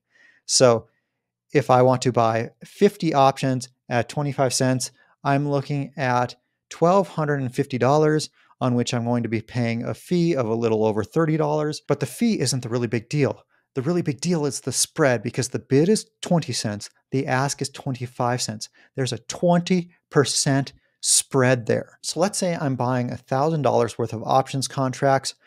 I'm going to be paying the ask, or $25 per contract. And if I wanted to immediately turn around and sell those, I'd have to sell them at $20 per contract.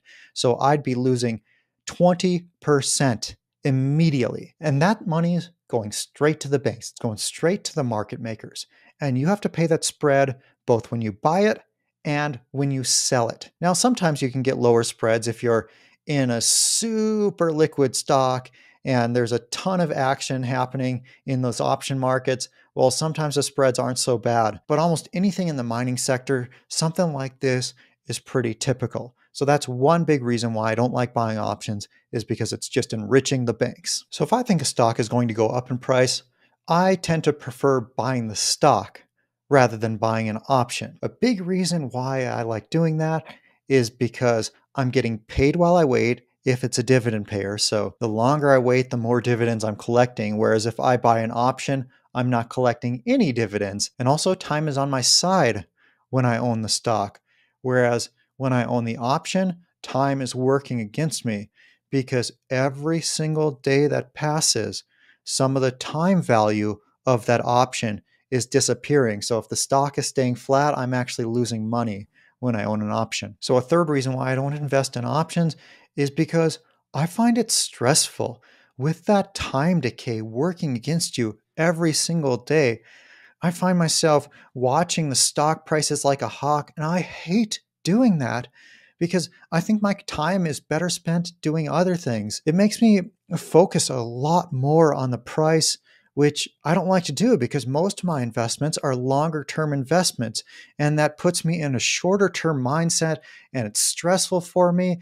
And I feel like when I get into buying options, it puts me more into a gambling mindset when I like to invest based on fundamentals. The next reason is that owning a junior mining stock is already like owning an option, but it's like owning an option that doesn't expire. Why is it like owning an option? Because the sector is already so freaking volatile. For example, one stock that I'm really high on right now is Equinox Gold. Today it's trading at $4.59.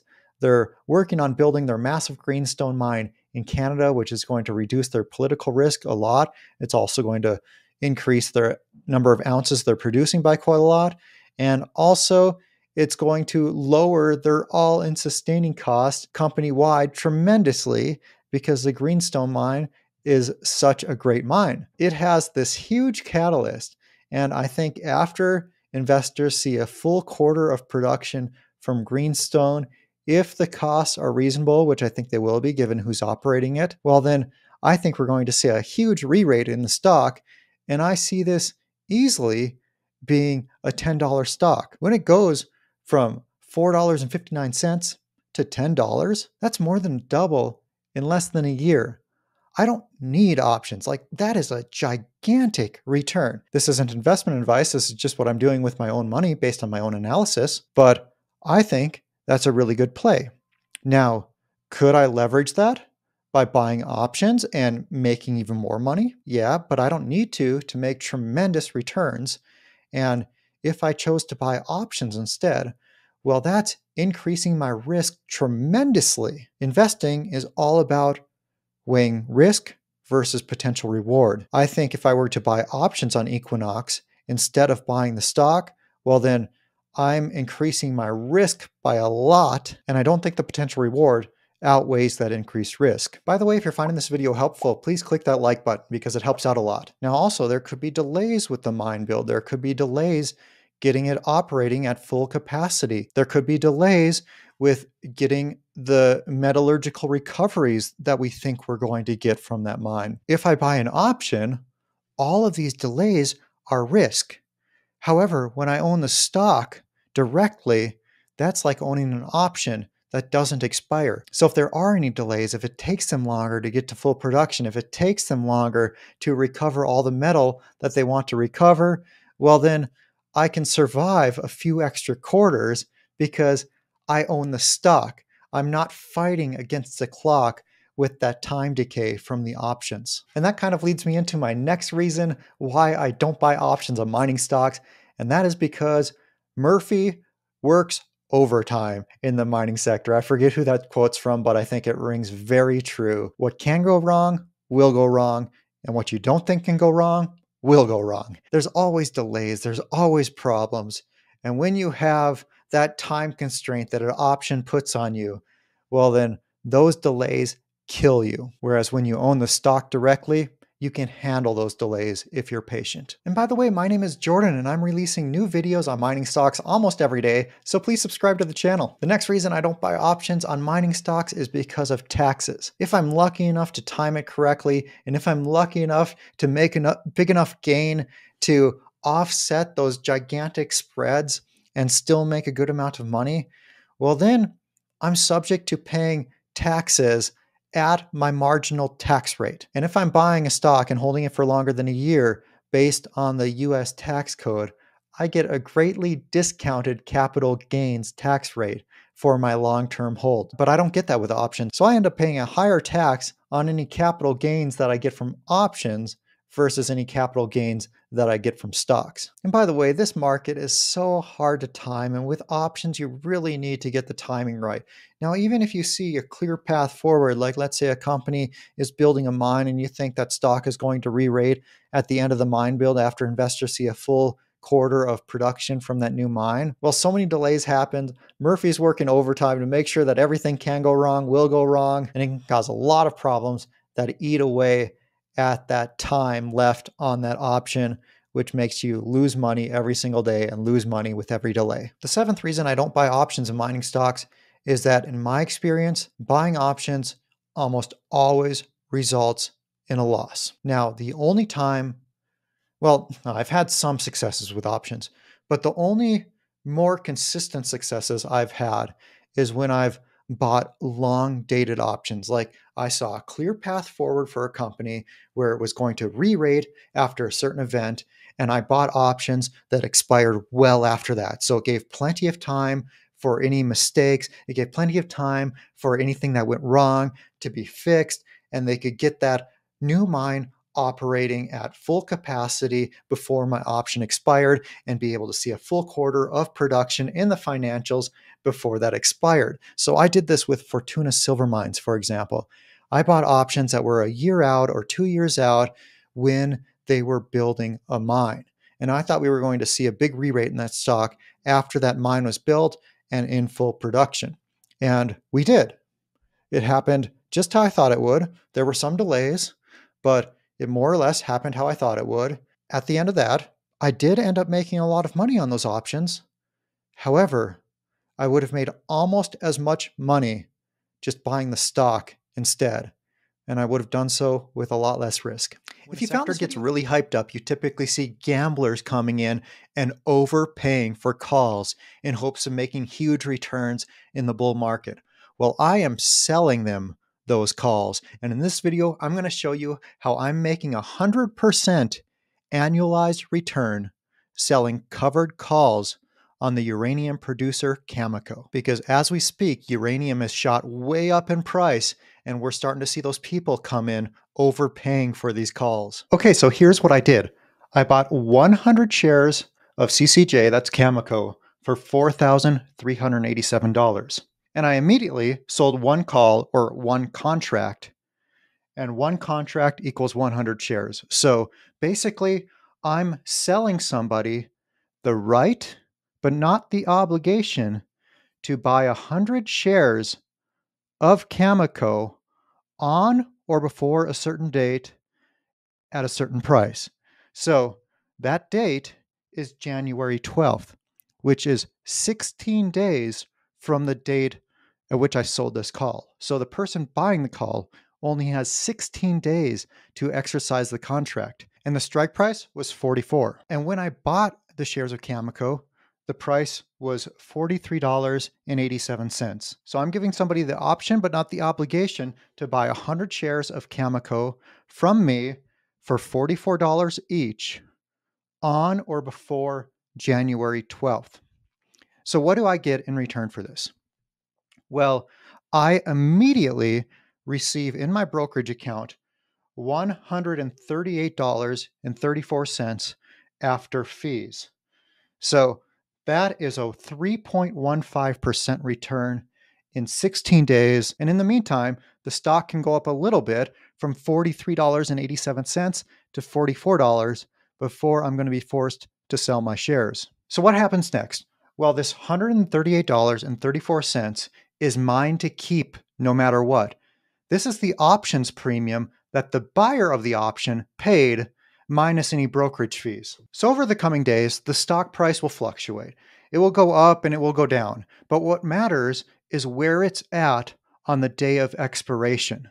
Because typically, the owner of an option will never exercise that option while there's still time value left on that option. So they won't exercise the option or buy the shares from you until the last day. Now, sometimes it can happen differently if there's like a dividend coming up or something like that, but almost all the time it's going to work like this. So if CCJ Cameco is below $44 at expiration, I'm going to keep the 100 shares. And remember, I have this $138.34 that was immediately deposited in my brokerage account the moment that I sold that option. And the other alternative is CCJ is above $44. And in that case, the owner of that option is going to exercise their right to buy those shares at $44, in which case I must sell them to that person for $44. And in that case, I'm going to pocket $4,400 from the sale of those shares, and I still have this $138 that I received from the sale of that option. And what I'm describing here, what I'm doing, it's called a covered call. And it's covered because I own 100 shares of Cameco. I'm not selling any rights for people to buy shares from me that I don't already own. So for every one contract that I sell, I have to own 100 shares of that stock for it to be a covered call. Now, technically, you could do this without buying the shares first, but then you're selling something you don't own. And in that case, you're increasing your risk a lot.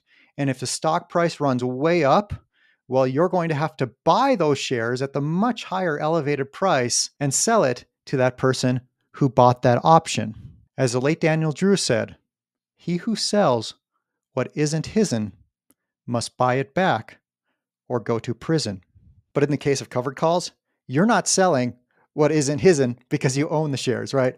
When I employ this strategy of selling covered calls, I like a few things to be happening. One, I like it to be in a hot sector because when the sector is hot, you typically have gamblers coming in who are overpaying for these calls.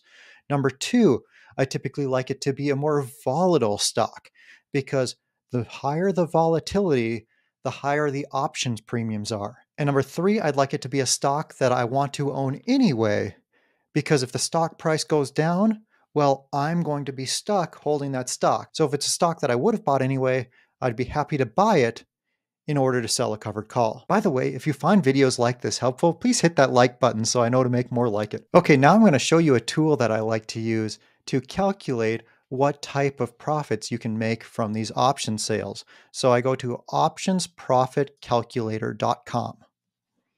And then here I click covered call. And then I'm going to put in the symbol.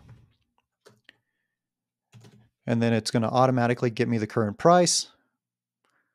And keep in mind, the numbers will be different than what I just showed you because there has been a day of trading in between. So this is going to be changing every single day.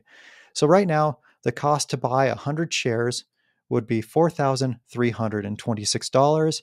And then you're going to write the call. Write is the same as selling a call.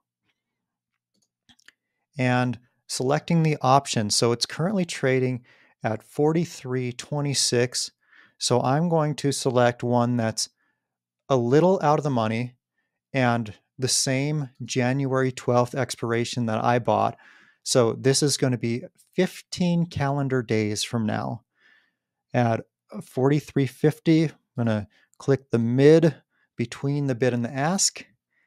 One contract, and a lot of numbers are going to show up here. So I like this website to show me how much I could possibly earn from selling that call, and also at what point is my break even. So for example, here, if the stock price at expiration is at 43.50 or above, I'm going to earn 3.5% in 15 days. But if it's below 43.50, well, then you can scroll down here to see how much your total profit would be on that. And the break-even point on this one is right around $42.10. And keep in mind, we're buying the stock at $43.26. So as long as it's above 42.10, you're still making money. So the stock can actually go down in the next 15 days and you can still make money because you got that option premium. So why would somebody buy this option? Well, they're getting the right to part of the upside of the stock. So for example, if the stock went all the way up to $45 in the next 15 days, you would still only make 3.5% on your money. I say only, but that's a significant return in 15 days. But because they bought that option from you, they get to keep the difference between the strike price, $43.50, and where the stock is at, $45. When I started investing in mining stocks, one huge mistake I was repeatedly making is that I was viewing company press releases as important news updates informing me, the investor, of important things that are going on with the company. But that is not how press releases should be viewed. Make no mistake that every single press release you read from a mining stock company is a sales pitch trying to get you to buy their stock. Now, when you view the press releases through that lens, it's much easier to make an informed decision as an investor of what you should do with that stock. Now, today I want to give you an example from a company that had this press release earlier in the year. Now, I think this particular press release demonstrates pretty well of what a company will try to do when they have really bad news to share. So let's take a look at this from Silvercrest Metals. So this is actually what I consider to be one of the better companies in the junior mining space, but you'll even see this with the good companies in the space. Silvercrest announces the results of an updated independent technical report. And no matter how bad the news is, they always start off press releases, "We are pleased to announce blah, blah, blah." So you'll see that all the time. You'll see like, "We are pleased to announce blah, blah, blah," and then it'll be the worst news the company has ever released. Now, you shouldn't blame management for this because it is management's job to make their company look as good as possible. And it's our job as investors to sift through the BS and realize what's good news and what's bad news. What they do here in this press release is a pretty common thing. It's what I call a shit sandwich. They'll start off with good stuff, then they'll put the shit in the middle, and then they'll end it with more good stuff. Here we have the updated technical report highlights. Robust production profile with strong NPV of $550 million at base case. Okay, that sounds pretty good, right? Okay. Strong cash flows, debt-free, healthy balance sheet. All good, right? However, this should set off a red flag because this is about the technical report highlights. And what does debt-free and healthy balance sheet have to do with the technical report? Nothing. Okay, we're going to have free cash flow of approximately this for 23 to 29. Okay, that has to do with the technical report, but this part has nothing to do with it. Silvercrest has paid off its debt and has accumulated treasury assets balance of $59 million.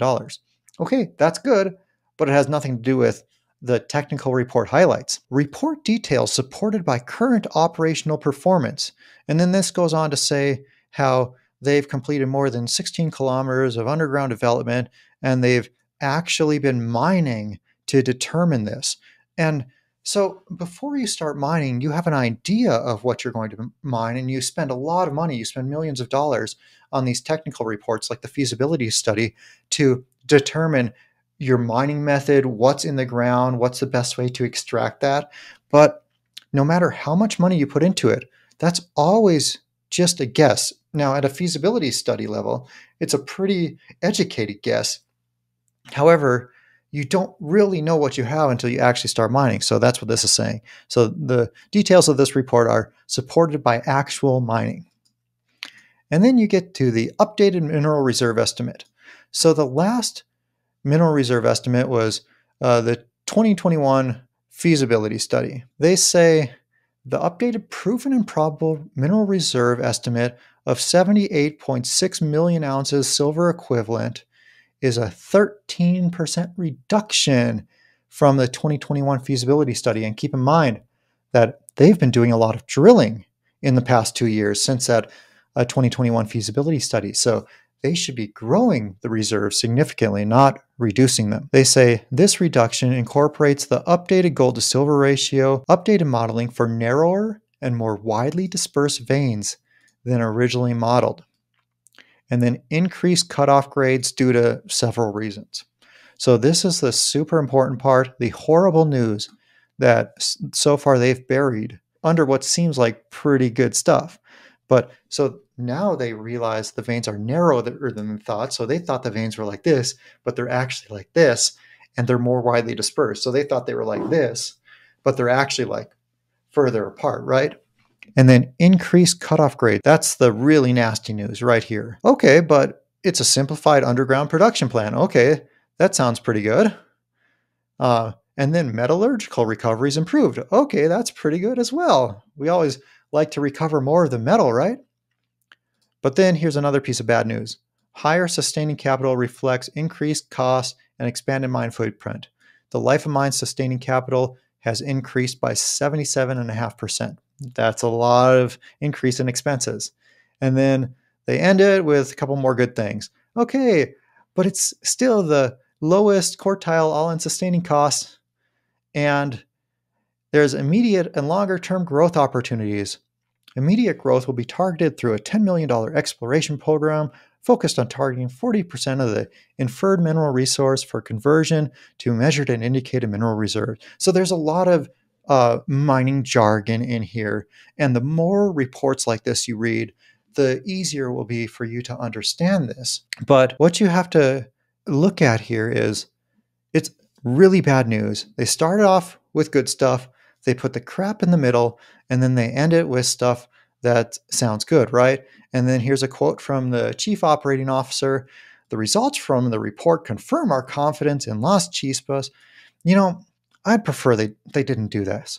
I would prefer that they write the press release saying, not we are pleased to announce, but we are disappointed in the updated technical report because unfortunately we had to decrease our reserves because the veins are narrower than we thought and they're spread further apart than we thought. But you know what? It's not all bad news. We have better metallurgical recoveries. We have a simpler underground production plan now. And also we're debt free. We have a healthy balance sheet. We still have a strong NPV despite having to do this.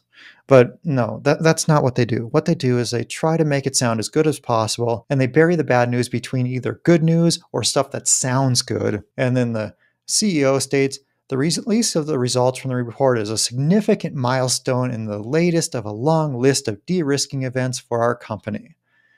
I mean, yeah, it is de-risking because you're actually mining now, and it's not just guesswork like it was before you started mining. However, this is really bad news. This is nothing against the management of Silvercrest Metals because it's their job to make bad news look as good as possible. And it's our job as investors to sift through the BS and realize what's good news, what's bad news, and what we should do with our own stock and our own purchasing decisions based on this news. And despite what they tried to do, how they tried to make it look better, the stock was down 25% this day. Now, would it have been down more if they just said, hey, we're disappointed to announce the results, but we still have some signs of light here, and there's still very good things about this project? I don't think so. I don't think it's going to make a difference. But, you know, this is what almost all the companies do, and we as investors have to deal with it. So the point I'm trying to make is always view press releases as a sales pitch, and you'll be much better off making your investment decisions. I believe that I've identified a gold development company that is a huge takeover candidate. In this video, I'm going to share what that company is, why I think they're such a big takeover candidate, and who the most likely companies would be to buy them out. In order for a mid-tier gold producer or a major gold producer to buy out a smaller company, they typically want that company's permits to be fully in place and have that project fully permitted. Why? Because if they don't, then they have to start much of the process all over again. It's not that they have to resubmit paperwork.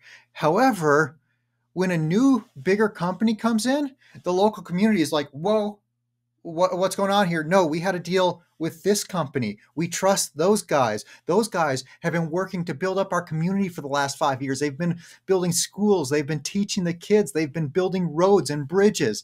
No, we trust them. We don't trust you. So then, like, a lot of the process has to start over building relationships with that community if the takeover happens before the project is fully permitted. Bluestone Resources is a Lundin company, part of the Lundin family. A couple years ago, they had a fully permitted mine. They had a fully permitted project.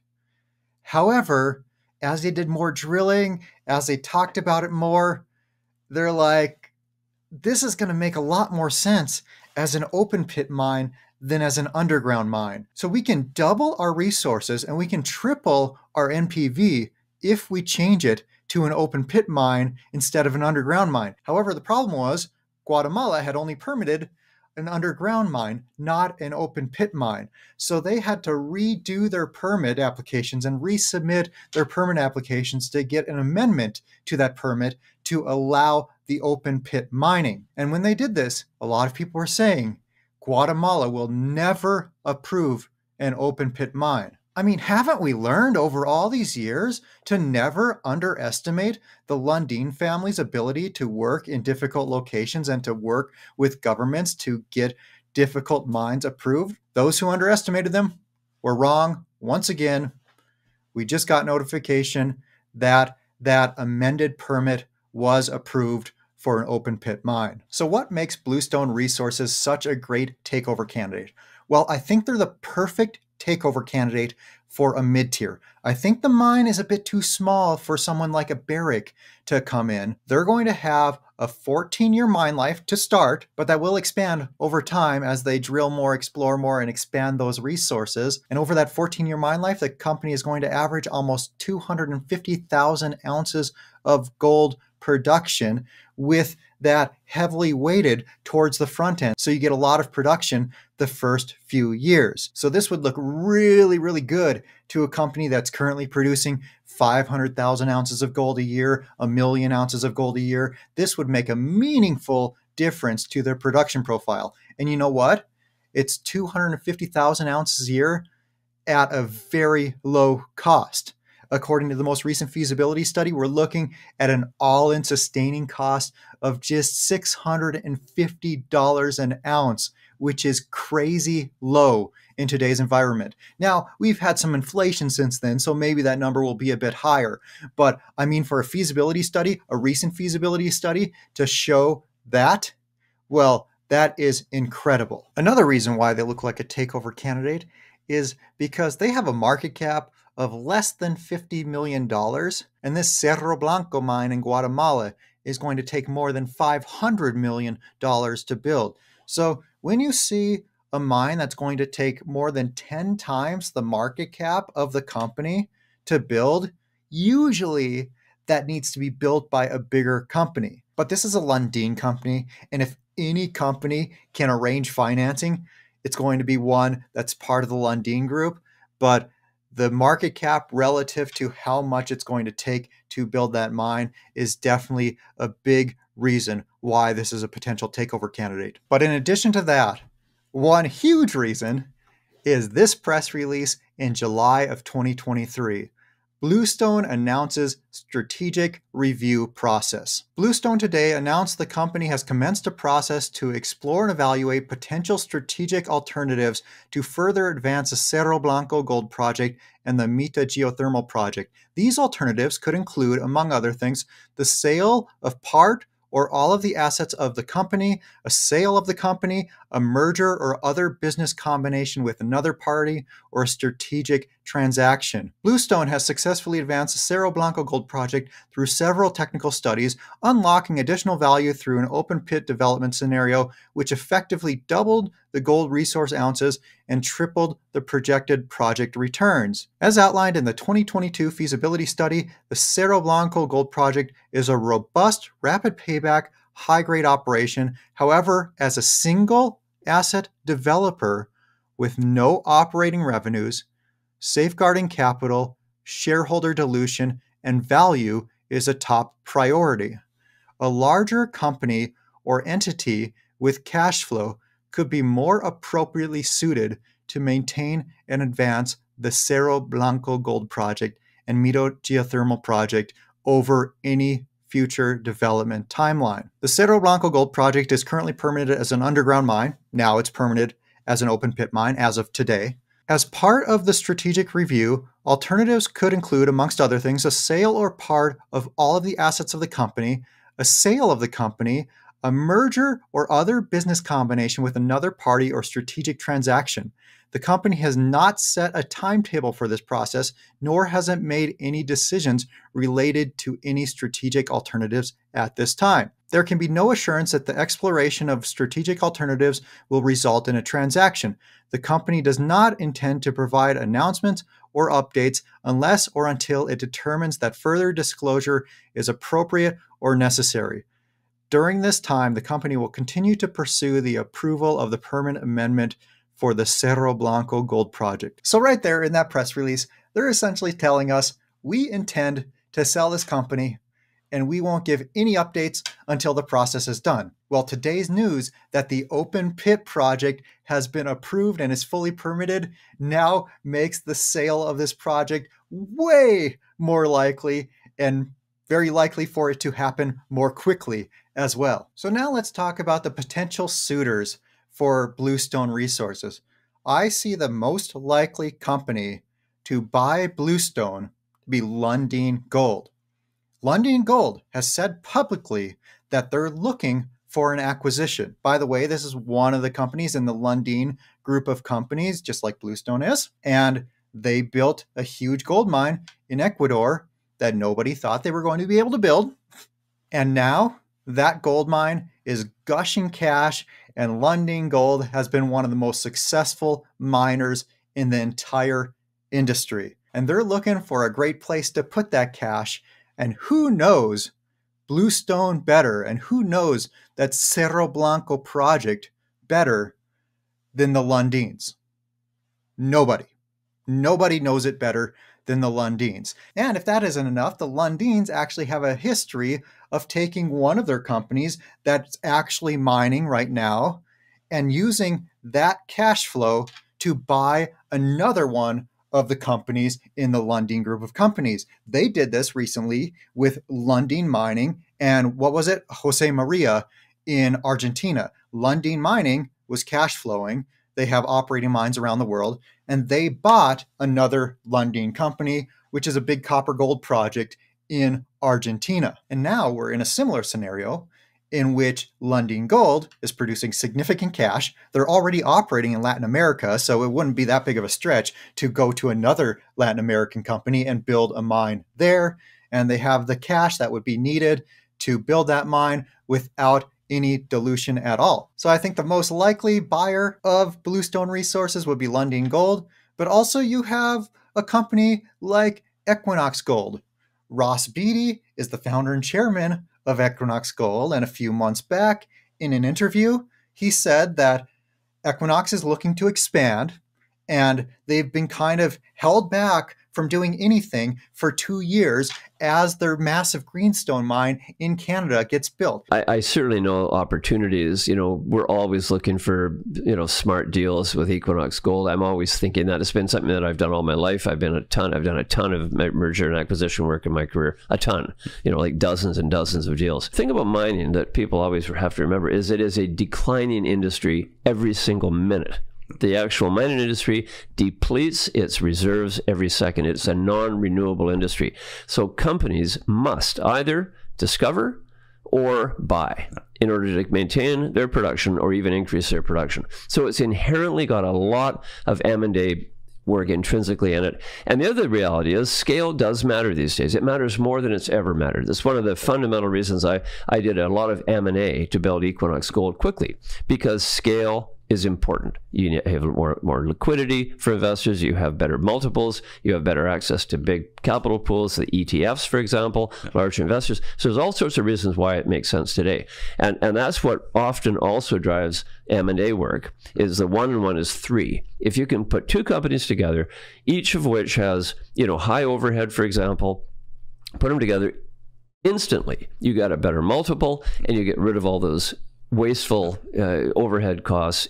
You can have 1 instead of 2. So it's really sensible if it's a true synergistic merger. The problem is a lot of them aren't. A lot of them are growth just for growth's sake, which is stupid, or and quite frankly, I made a bad decision in one of our deals to buy a company when Equinox combined with Leagold. We got stuck with a mine that was much more difficult than I had ever anticipated in Mexico, the Los Filos mine, and that's been a real headache. So we're sorting it out. It'll get sorted out, but it was definitely not the easy 1 and 1 is 3 deal that I hoped it would be, and so sometimes things happen. They don't always work out. But getting bigger is smart by itself. And so I expect you're going to see some deals. Is that sort of still the plan? Like, let's Greenstone up and go before we look at anything else?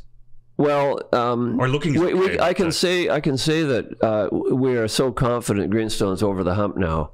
I've been frozen out of doing anything for 2 years while that's all happening. We had to make sure, that was so important to get right. And we now feel very confident that is now right. So we can start looking at other opportunities. There are great opportunities in the space. But of course, we have to be constrained by all kinds of things. But I mean, I just want, my ambition with Equinox is pretty simple. It's to build a world-class, senior gold producer fast, and get those multiples and get that higher valuation and get and build a really big company that has humongous leverage to higher gold prices. That's been the mission of the company, pure and simple, since day one. So far, so good. We just have to. We've been penalized for 2 years with all kinds of worry about Greenstone, whether we were going to blow our budgets and take longer.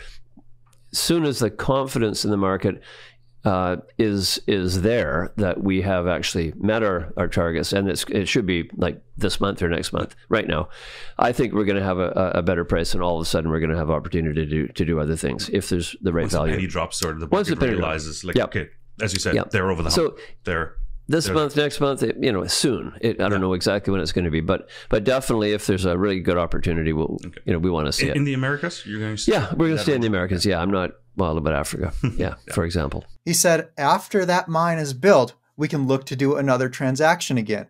And this is an America's focused gold producer. North America, South America, Central America, and Bluestone Resources has their project in Central America. So that fits perfectly in with that. It would add an average of 250,000 ounces of gold to Equinox's already big growth profile, which they're definitely looking for. And you know what? Ross Beatty said after the Greenstone mine is built. Well, guess what? The Greenstone mine just finished being built. So I think Equinox is another company that could be a potential suitor to take over Bluestone Resources. One big mistake a lot of mining stock investors make is relying way too heavily on the metric of the market cap versus ounces in the ground. So for example, one company might be trading at $15 per proven ounce of gold in the ground, whereas another company might be trading at $80 per proven ounce in the ground.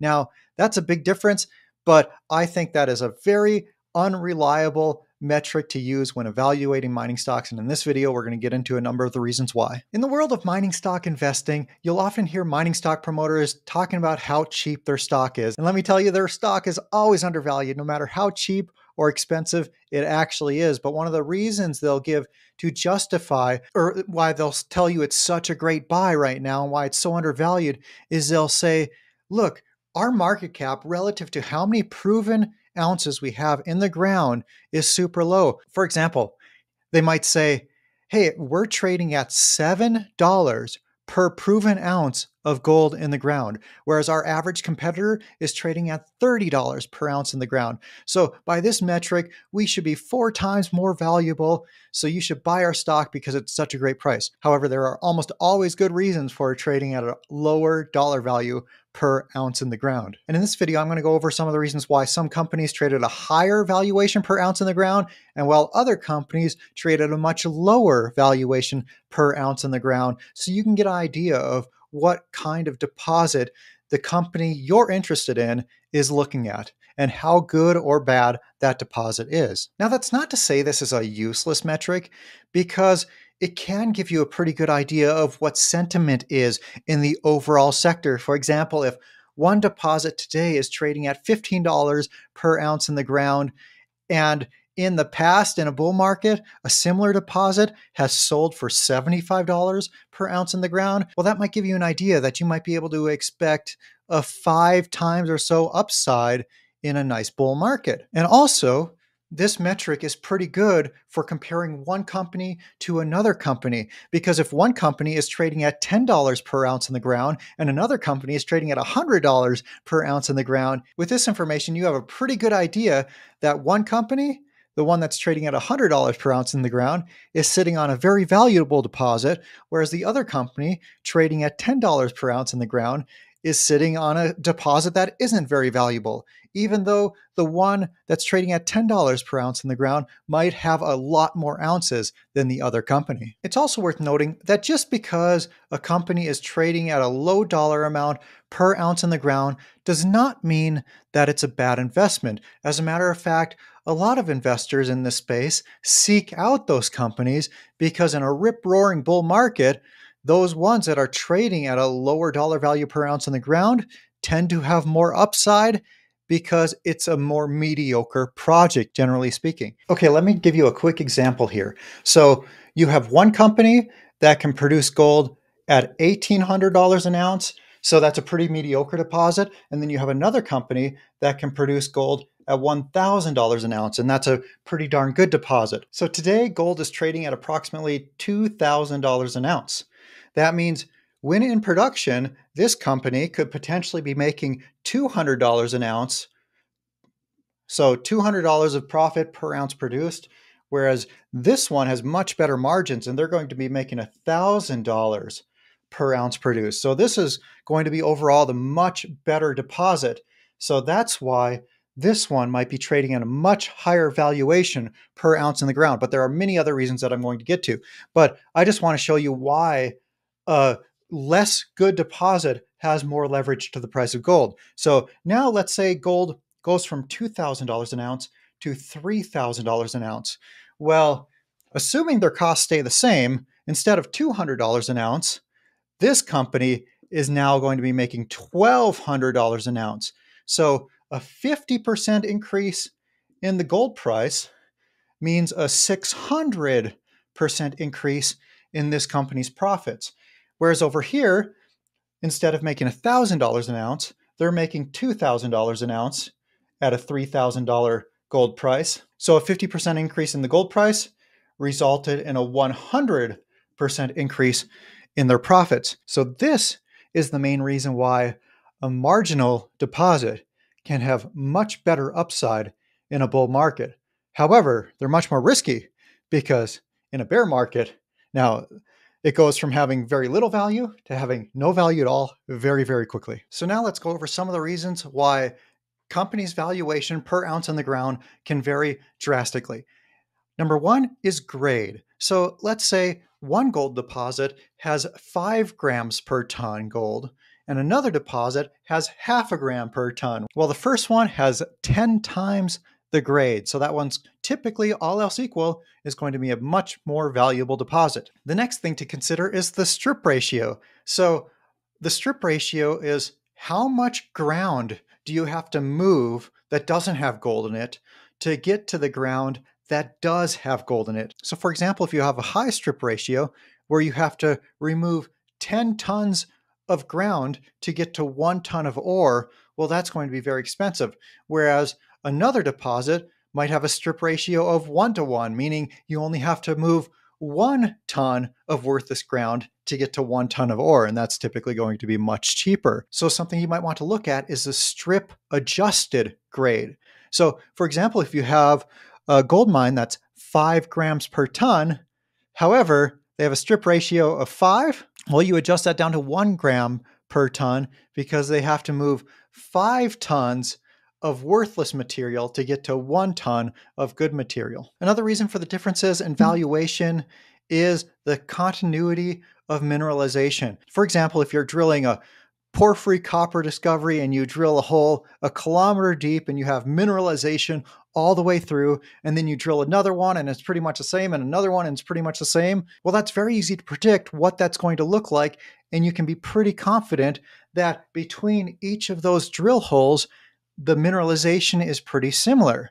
However, if you drill here and you hit something good, but then you drill here, here, here, here, and hit nothing, and then you drill over here and you hit something good, well, that's going to be something that's going to reduce your valuation because it's a lot harder to predict and it's a lot harder to understand. And also, there can be complicated vein systems. Things like that can make it more expensive to figure out what you have, to figure out how you're going to build a mine, and it can make the mine more complicated, which brings me to my next point.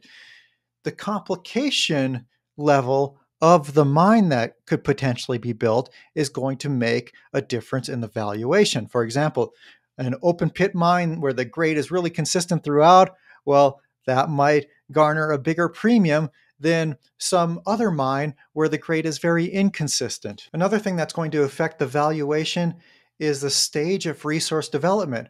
For example, there's the preliminary economic assessment, the PEA. And to get a PEA, you don't have to have drills very close together. Your drill spacing can be pretty far apart. But when your drill spacing is further apart, that means there's less assurance of what's in between. So a company at a PEA stage may have a much lower valuation than a company at a feasibility study stage. So there's 3 main stages: the PEA, the pre-feasibility, the PFS, and then the feasibility study. As you progress through those stages, you're typically going to get a higher valuation per ounce in the ground because the results are more certain and a lot more money has been put into those studies to determine exactly what is under the ground. Another thing that's going to affect the valuation is the jurisdiction. So for example, if a mine is in South Africa, well, that's a really unstable political jurisdiction, so it's probably going to get docked a lot by investors on the valuation. Or if it's in Canada, that's a more stable jurisdiction, that's probably going to garner a higher valuation. And something else that's important about jurisdiction is not just stability, it's how long is it going to take to permit this thing? So, for example, if you have a mine in West Africa, well, those countries tend to permit projects pretty quickly. Whereas if you have a mine in Canada, that might take 7 years to get permitted. If it's in many places in the US, that may never get permitted. So is it permitted or not? Can it get permitted? And if it can, what is the probability that it does get permitted? If it is permitted, well, then those are going to get a much higher valuation.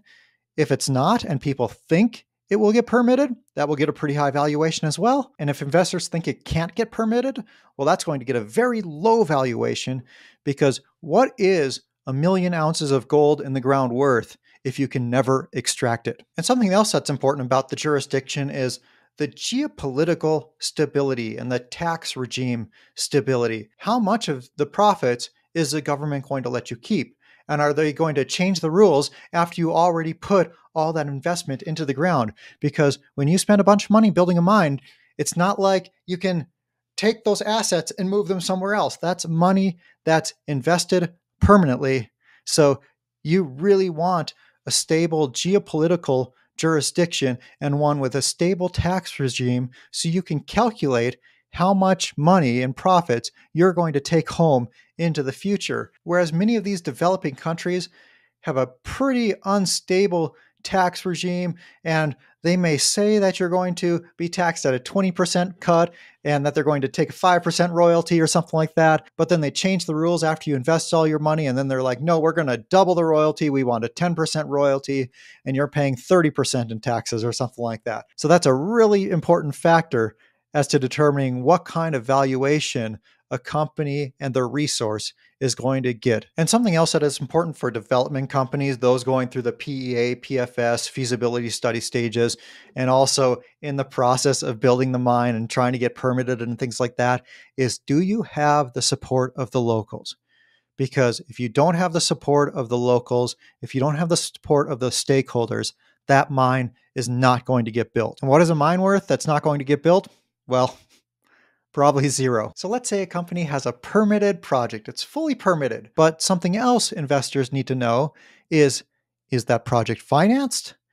And if it's not, what are the odds that it's going to get financed? A project that's already permitted and financed is going to receive a much higher valuation per ounce in the ground than a company that is not. And in addition to that, like if they don't have financing, does the market, do investors think they can get financing? For example, if a company only has a market cap of $100 million, but they're trying to build a mine that's going to cost $500 million, 5 times their market cap, well then, what are the odds that that company is going to get financed to build that mine? Well, maybe it's pretty low. And in order for that mine to get financed and built, maybe it needs to be built by a bigger company.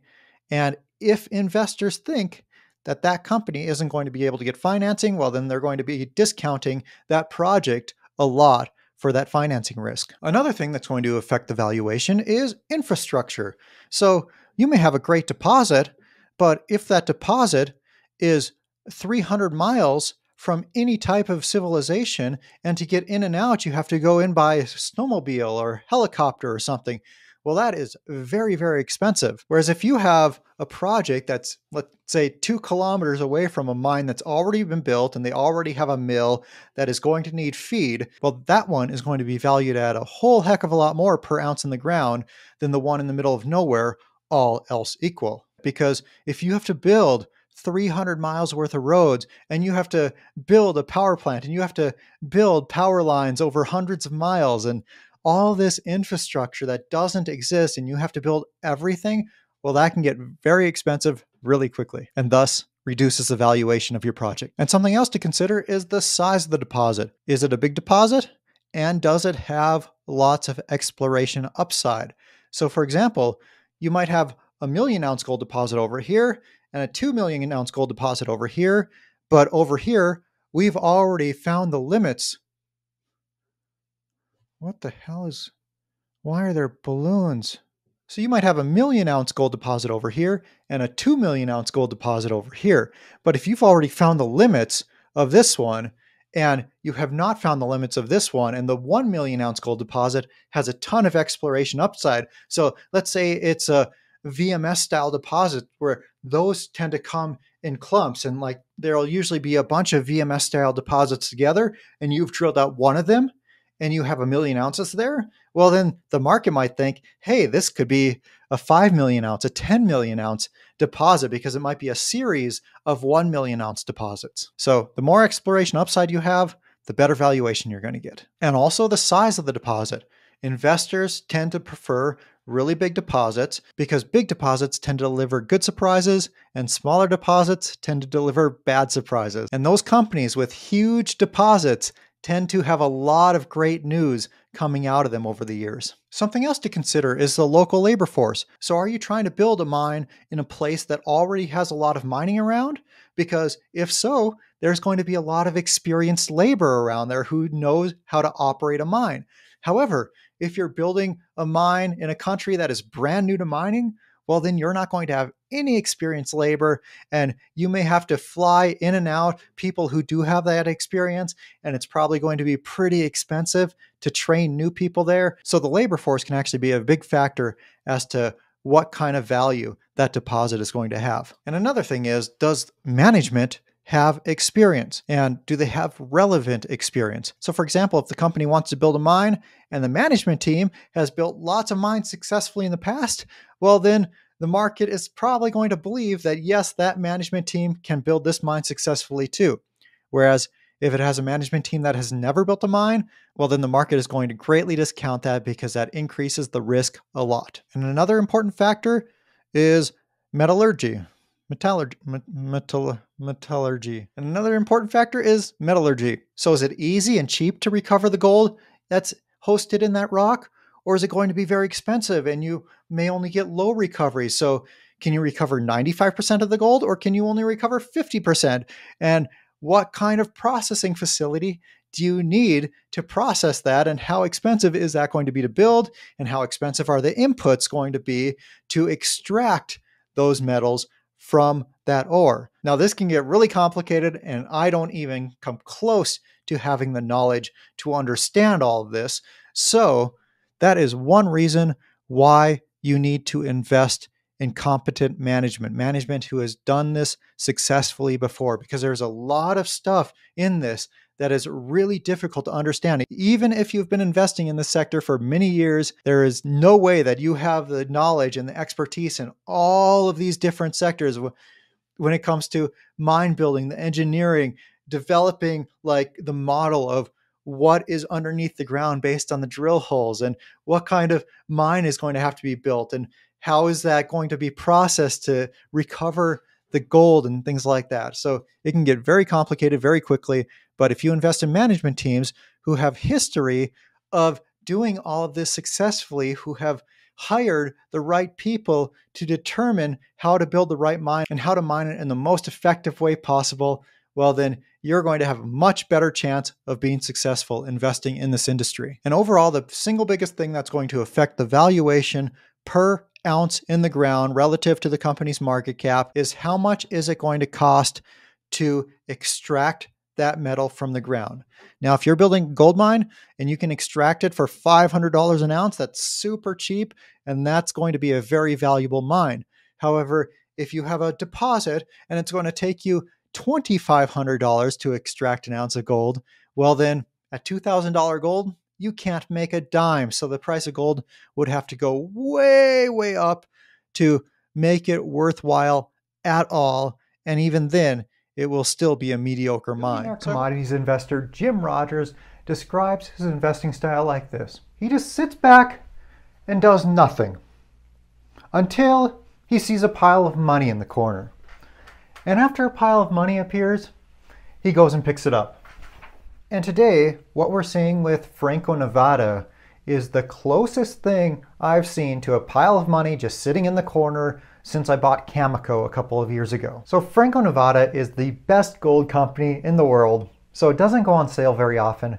And when it does, historically, it's been a very good time to pick some up. Franco-Nevada owns approximately 400 assets, and the largest of which is the Cobre Panama copper mine. It's a huge mine down in Panama. Well, it was almost exactly a year ago. They got some news from the Panamanian government threatening to shut down the mine. They thought they got that resolved, and then pretty recently, the mine has officially been shut down. And because of this mine shutdown, the stock price is down about 30%. But this doesn't make any sense because the entire net asset value of Cobre Panama only accounted for about 15% of Franco-Nevada's entire net asset value. So in worst case scenario that they never see another dime from the mine, you would expect that the stock would only be down about 15%, but it's down 30%. But that worst case scenario is actually highly unlikely. So let's talk about why that is. We're going to go a little deeper in a moment, but let's just think about this on the surface level of how likely it is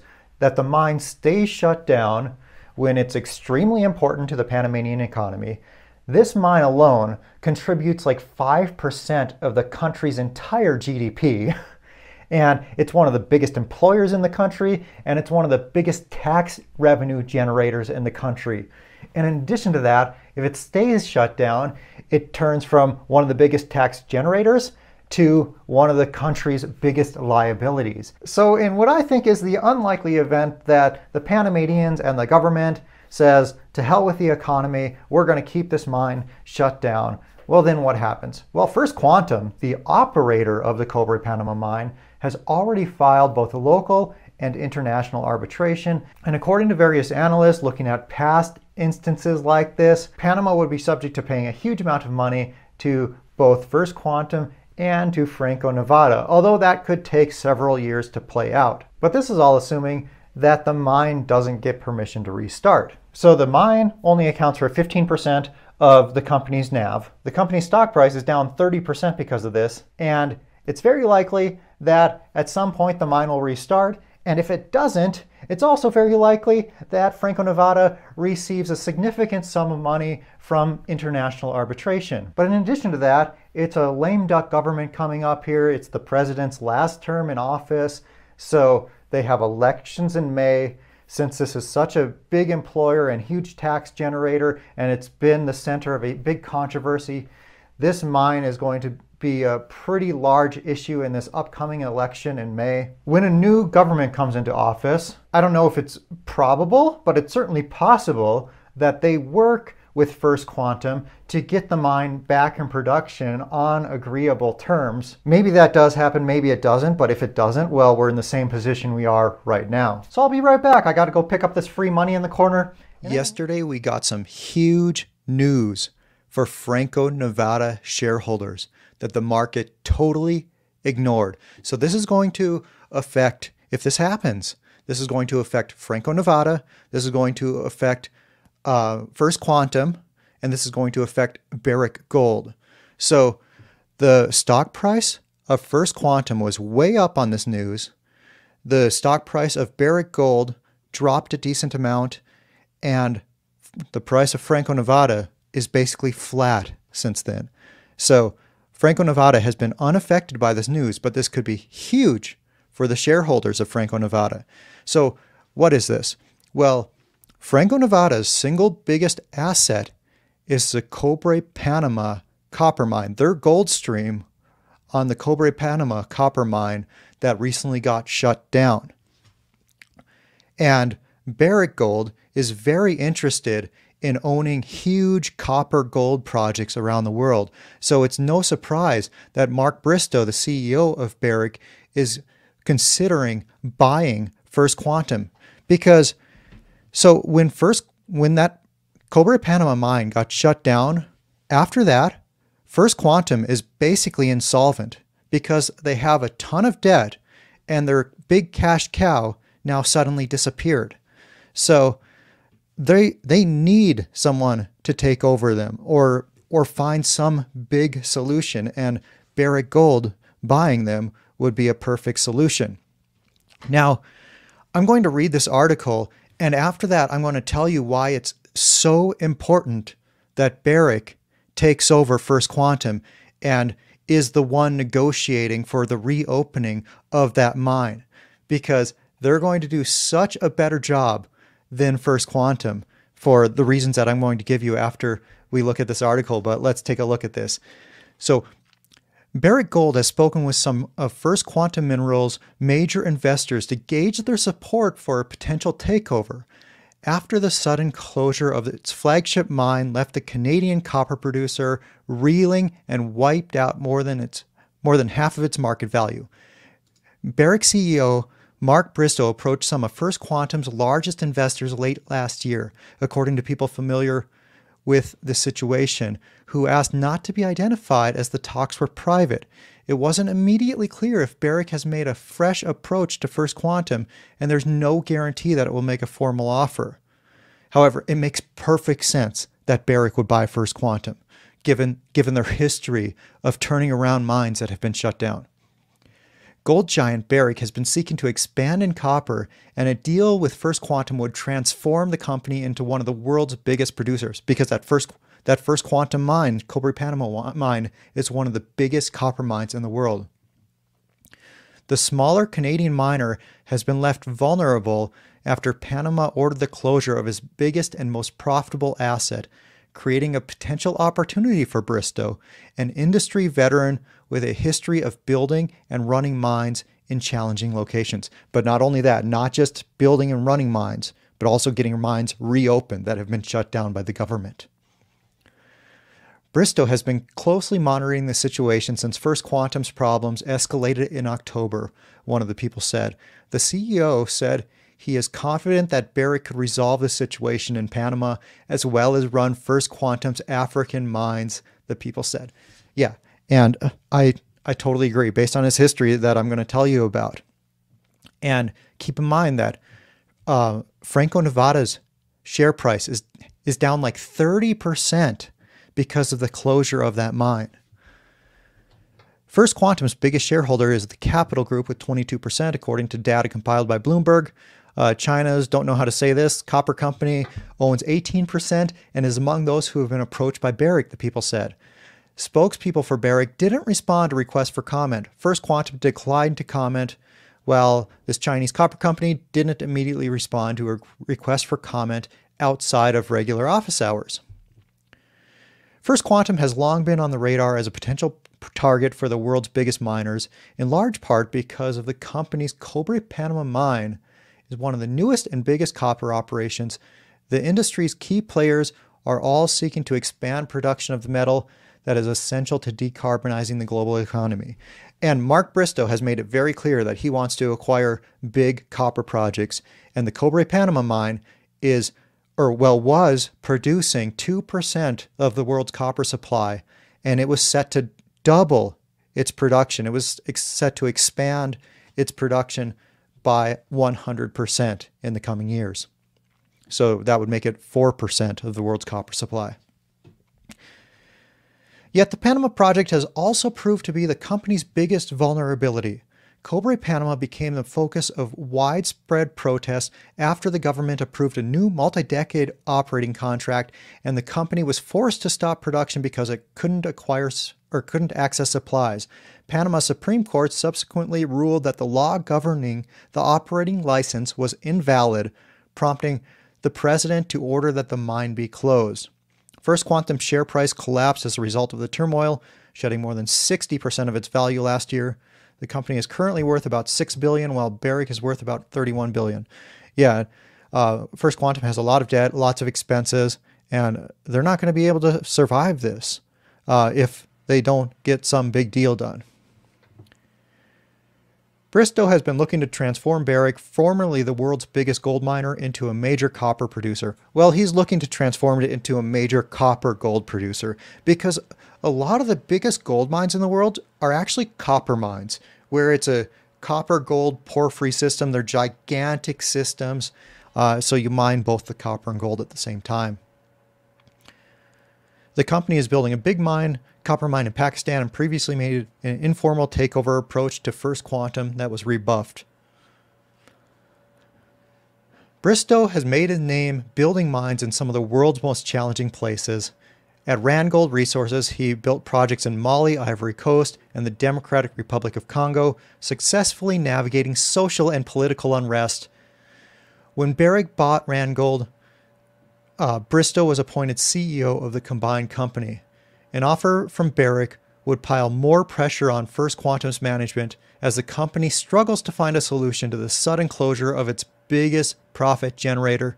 The situation has raised questions about the company's balance sheet, with billions of dollars in debt maturing in the coming years, and First Quantum has said it will release a plan in the new year outlining how it intends to manage without the mine. Okay, so now let's talk about why this is so important to Franco-Nevada that Barrick takes over First Quantum. So Mark Bristow is arguably the best CEO in the industry. So for starters, he created Randgold from nothing, and he built up Randgold to be a major gold producer and one of the very few gold companies that did well in those deep bear markets. Now, after he built up Randgold, he successfully negotiated a no-premium merger between Barrick and Randgold, where he became the new CEO of the combined Barrick. You know how hard it is to do that? To convince the management of their other company to let you run their company? Like, these people want to continue getting paid their salaries. And so that's why you typically don't see no premium mergers happen, because the management wants to continue getting their salaries, and they often don't have the shareholders' best interest in mind, and they have their own best interest in mind. But Mark Bristow made that happen.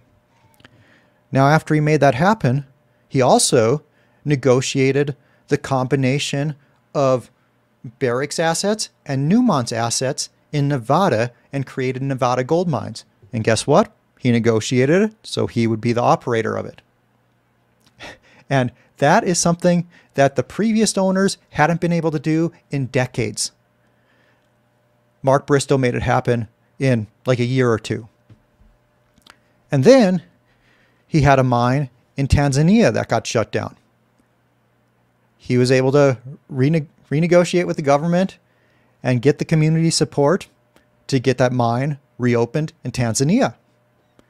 And then they had a big mine, the Porgera mine in Papua New Guinea, get shut down.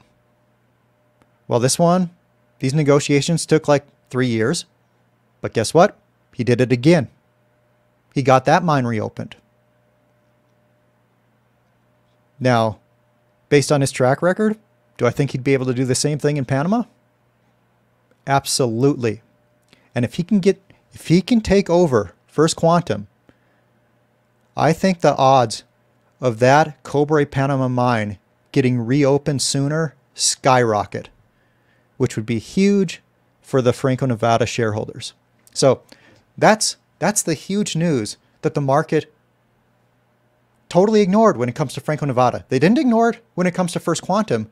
The First Quantum share price is way up, but Franco-Nevada share price is flat since this news. Today I'm showing you how you can make 25% on your money in a very short period of time, almost every single year. And this isn't according to some mining stock monkey. This is according to legendary resource investor Rick Rule. I saw an interview from him a while back. It has to be at least a couple of years ago now, so I couldn't go find it because I have no idea which one it was. But in this interview, he was saying that when he was younger, he was doing this almost every single year that he could.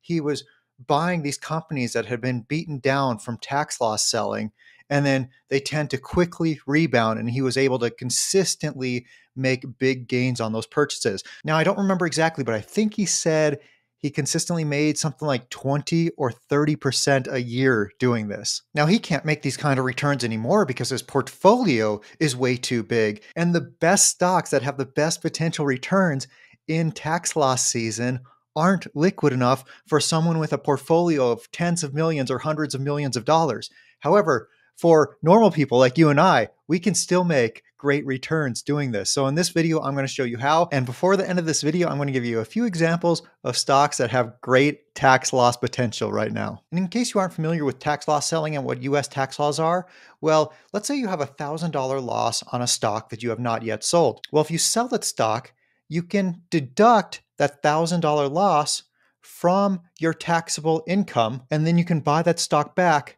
31 days later. And as always, this isn't investment advice, it's just what I'm doing with my own money, and always do your own research before investing your hard-earned money. So every year, as the year is coming to a close, I'm talking to my tax attorney and I'm talking to my accountant, and we're talking about ways that I can save money on taxes this year. And this happens with a lot of people. So someone might be talking to their accountant in December, and the accountant says, hey, you're going to owe a lot in taxes.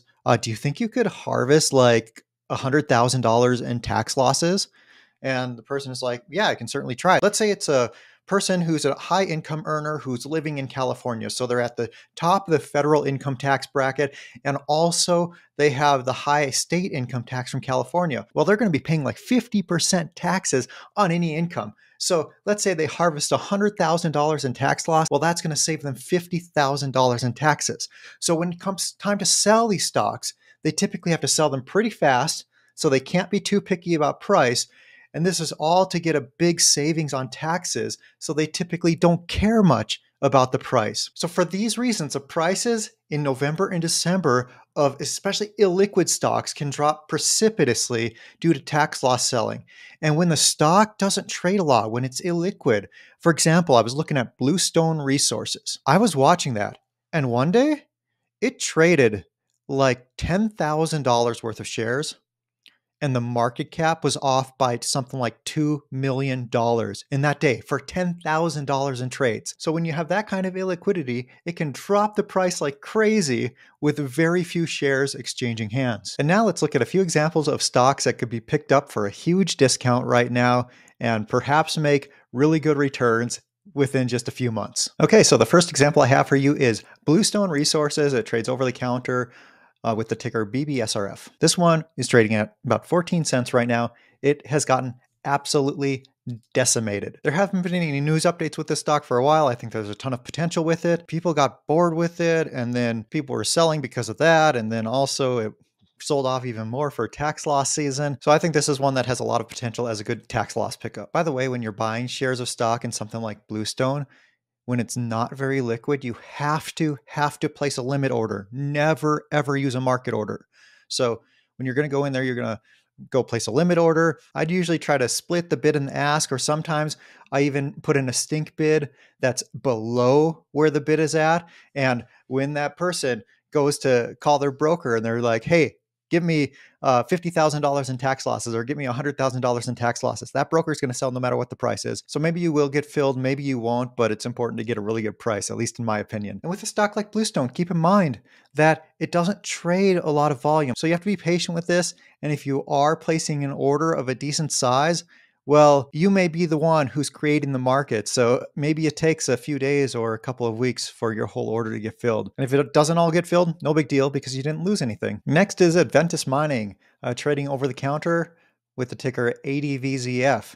Also a stock that doesn't have a lot of volume each day. So be patient with it. And if you're placing an order of more than a few $1,000s, you might have to wait a few days to get filled. It's been destroyed. It had a little run up here, but it's pretty much back down to where it was in the beginning of November. Great pickup right here, I think, and I think it's a great buy for tax loss season. So these two, I am owners of both of them. And then I have two more to show you of ones I'm looking at but don't own yet. Next is Silver Mountain Resources, AGMRF, over the counter. So this one has a lot more volume than the other two. So this one, it's going to be easier to get filled, especially if you're coming in with more money. But also this one has been destroyed as well. So I think this might be a good tax loss pickup. And next is America's Gold and Silver, trading under the ticker USAS. I'm also not an owner of this one, but I'm looking at it because I think it would be a great pickup for tax loss season. This one trades much more volume. This is the most liquid of the four, so you'll probably have no problem getting filled unless your order is in the hundreds of thousands of dollars. But anyway, yeah, these are four great options that I think have a lot of potential for tax loss season. At some point in the not too distant future, we're going to be seeing massive gains in gold and silver. But how do you know when it's time to sell? What do you do when the prices go way, way up? There's no one right answer for everybody, but in this video, I'm going to tell you about how I'm thinking about this, what my plan is. I think that in the US, we're going to see some periods of very high inflation coming up.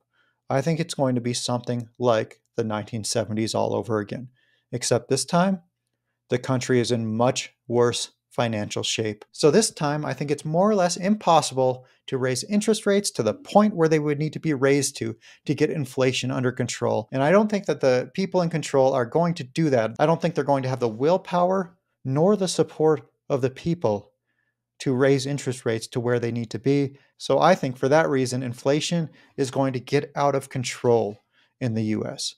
Now, because of that, there's no telling how low the dollar can go. And when talking about gold and silver in terms of dollar prices, there's no limit to how high it can go.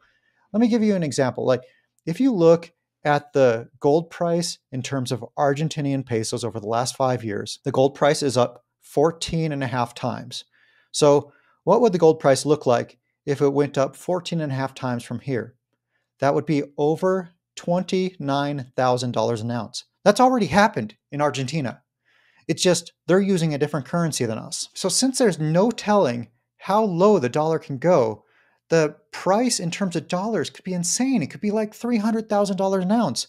That doesn't mean that the $300,000 would buy you what $300,000 would buy you today. Probably not even close.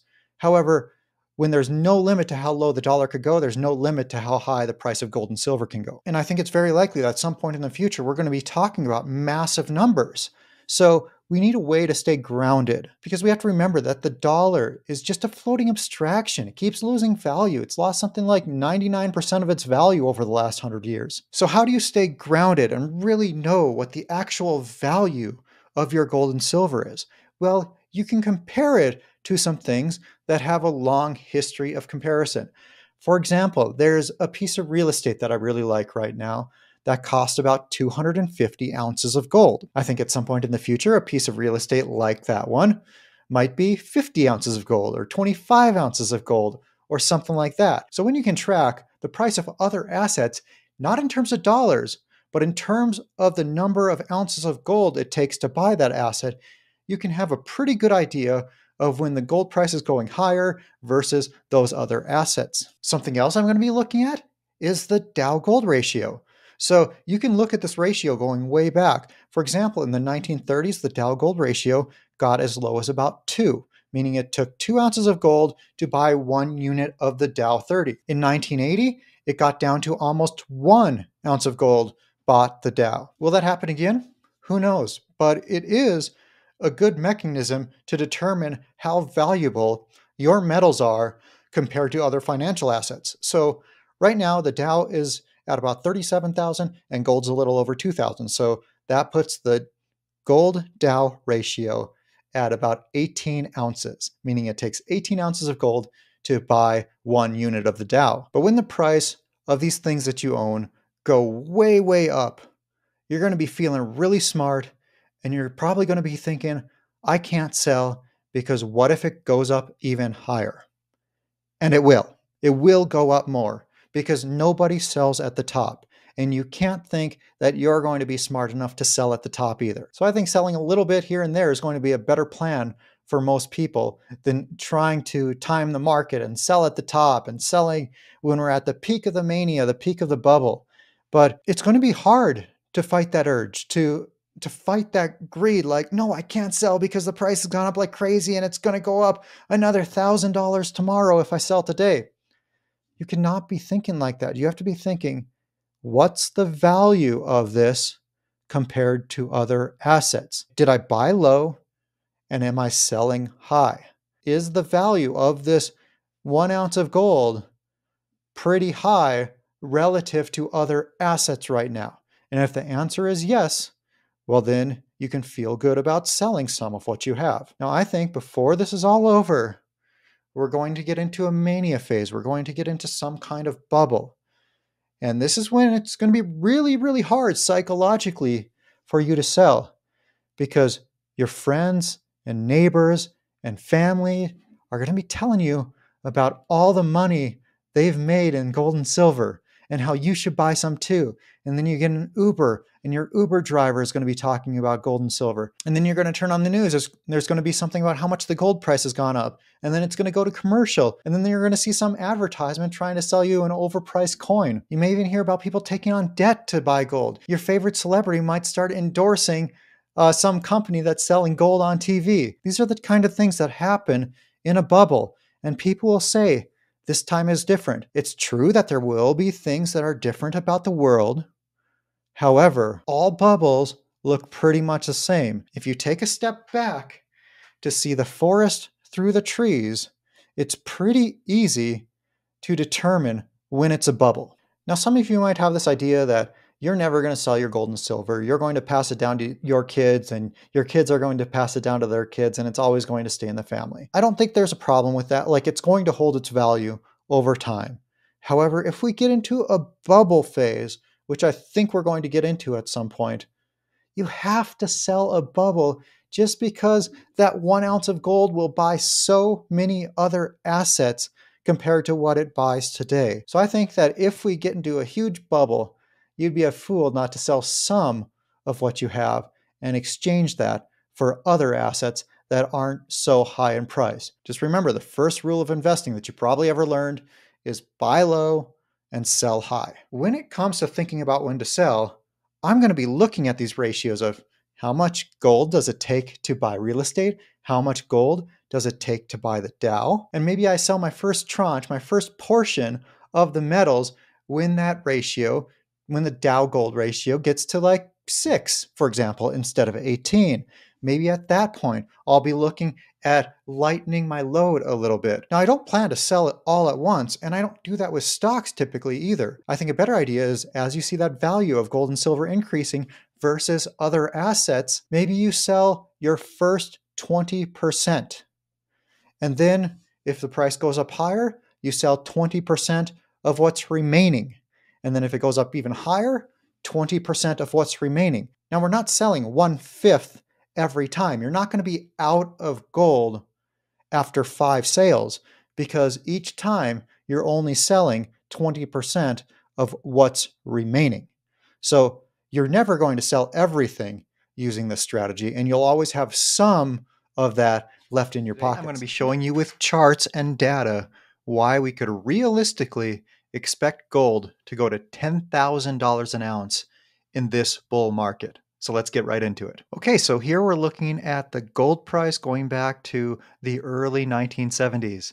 So on the bottom here, you have the date, and then on the right column here, you have the price of an ounce of gold in US dollars. Now, I don't want to go all the way back to 1971 because in 1971, the price of gold was $35 an ounce.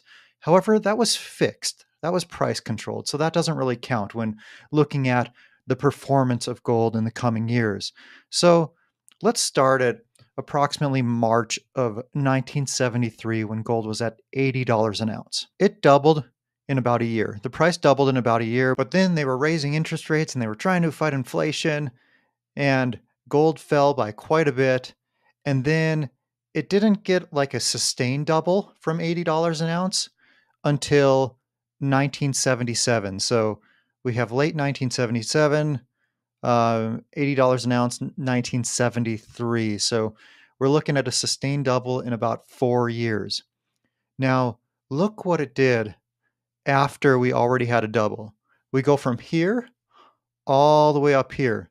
But keep in mind that this chart we're seeing in the 1970s here is only updating every 2 months. So it's plotting one dot every 2 months. So there was a lot of price action in between each one of these dots here. So according to a chart I'm looking at, the actual high in 1980 was $843. Now that might have been like a daily close because I think it hit $850 intraday. But anyway, so the top of this chart only shows about $700 an ounce. So it actually got $150 an ounce higher than that because this chart is only showing every 2 months. So what happened from $80 an ounce? So during the 1970s, if you forget about the price controlled $35 an ounce price and go to like what the market was after a couple of years, well, you had a 10x from there. What about today's bull markets? On this graph, it shows a low of 1081, but this is only every 2 months. The actual low was something like 1050 in late 2015. So what would happen if we more than 10x'd from 1050? Well, you're looking at like $10,500 an ounce. And so far we've had about a double from there. So perhaps you could expect another 5 times gain. Now, this isn't investment advice, and always do your own research, but I'm just talking about what could possibly happen. Okay, now let's look at another bull market. Now here we're looking at the 30-year chart, and the bull market in 2001 started approximately here. Now, this is a 1-month chart, so although the price says it was $263 an ounce, it did get a little bit lower than that. It was a little above $250 an ounce. Let's see how long it took to double from the bottom. So let's see where we get to $500 an ounce. Okay, we're getting close. We're getting close. Okay, there we are. December 2005 from 2001. So it took about 4 years to get a double. Now where we're at today, from December 2015, we got a double at approximately 5 years. But we're not much higher than we were then. Like it consolidated for a while, and now we're still at approximately a double from the low. But let's go back here. Look what the price action did after it doubled. Look how much higher it went. A double looked really good at that point in 2005. However, if you look at the chart going all the way to 2011, it ran so much further. So now this is a monthly chart, so it doesn't show what the actual high was. It shows it as 1778, but let me take a look to see what the high was that year. So I'm looking at this chart, 2011. The high was 1896. Let's just call it $1,900 an ounce. So I'm just doing some calculations quickly on my other computer. So in the bull market of 2001 to 2011, we had a low price of $256 and a high price of $1,896. So that is a 738% increase. Now let's do a calculation to see what a 738% increase is from 1050, where this bull market started. 1050 times 7.38. So we're looking at $7,750 an ounce. Now, not quite $10,000, admittedly, but it's getting pretty darn close. Okay, so checking out the price action of gold over the last many years gives us one idea of where gold could go in this bull market, but let's look at it in another way. Let's look at the Dow to gold ratio over the last 100 years. So right now, we're sitting at about 18. So that means it would take about 18 ounces of gold to buy 1 unit of the Dow today. Now, as you can see, it's not an all-time high, but it's definitely way above average when looking at this chart that goes back over 100 years. So average might be about 6, a Dow gold ratio of 6 or so. And right now, we're at about 18. So let's take a look at what the Dow gold ratio has done in these various bull markets in gold. 2011, you're looking at a Dow gold ratio dropping to as low as about 6. And 1980, almost down to 1. And then 1930s, it got down below 2. So right now, we're at 18. It has a history of going down to 2, down to 1, and down to 6. So let's say it gets down to 3, and the price of the Dow stays the same. That means we're getting a 6 times gain from where we're at today. And today, we're sitting at almost 2,100 gold. So 6x from there, you're looking at over $12,000 an ounce. So the previous gold bull markets have lasted about a decade. And in those, we got more than 10x gains in one and about 7.5 times gains in another. And we started this one at about $1,050 an ounce. So if it goes up 9 times from there, you're looking at $10,000 an ounce gold. Is that going to happen? Now, I don't know, but I certainly think it's a possibility, if not a probability. Now, this is just my guess, looking at charts and data and comparing it to past bull markets. Now, the previous bull markets have lasted for about a decade, and we're already 8 years into this one. Since we're 8 years in and we've only gotten a double, I tend to doubt that this one will only last for a couple more years. So I think we have quite a ways to go from here, but we'll see how it plays out. It's anyone's guess. I'm just trying to look at data to get an idea of where gold might go in the future. We frequently hear that Franco-Nevada and the other major gold and silver royalty and streaming companies trade at 2 times NAV. But today, I'm going to show you why they're wrong. The gold analysts are wrong. And it's not that they trade at 2 times NAV, it's that the analysts are calculating the NAV wrong. So how do they do it? I'm going to show you a pretty quick and simple breakdown based on the idea that a company only has one royalty. So this is going to be a little demonstration based on one single royalty. Let's just pretend it's the entire company. Okay, so they have a royalty and their portion, let's just call this Franco-Nevada. Franco-Nevada's portion of this gold royalty nets them 50,000 ounces of gold a year according to the mine operator's mine plan. So the next 10 years, they're supposed to receive 50,000 ounces a year based on the current mine plan and the current output. So assuming gold is at $2,000 an ounce, their 50,000 ounces of gold is going to be worth $100 million in year one. That's a terrible M. Okay, so $100 million in year one.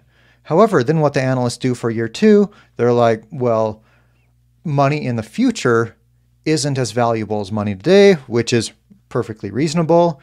So then they're like, okay, so we're going to value year two at 90 million, year 3 at 80 million. Now, this is a very simplistic version of this, and this isn't exactly how it works, but it gives you a pretty good idea of how it works without going into too much detail.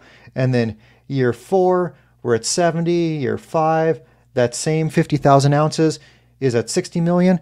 And what they're doing here, they're assuming that the production is never going to grow, that it's just going to stay at 50,000 ounces a year because that's what the miner says their plan is, and that's what their current mill is operating at. And when they go to calculate how much each ounce is worth, they use the current price or the forward strip in the futures contracts.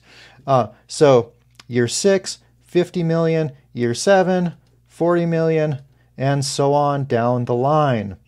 And then basically anything after year 10 is almost considered valueless, according to analysts.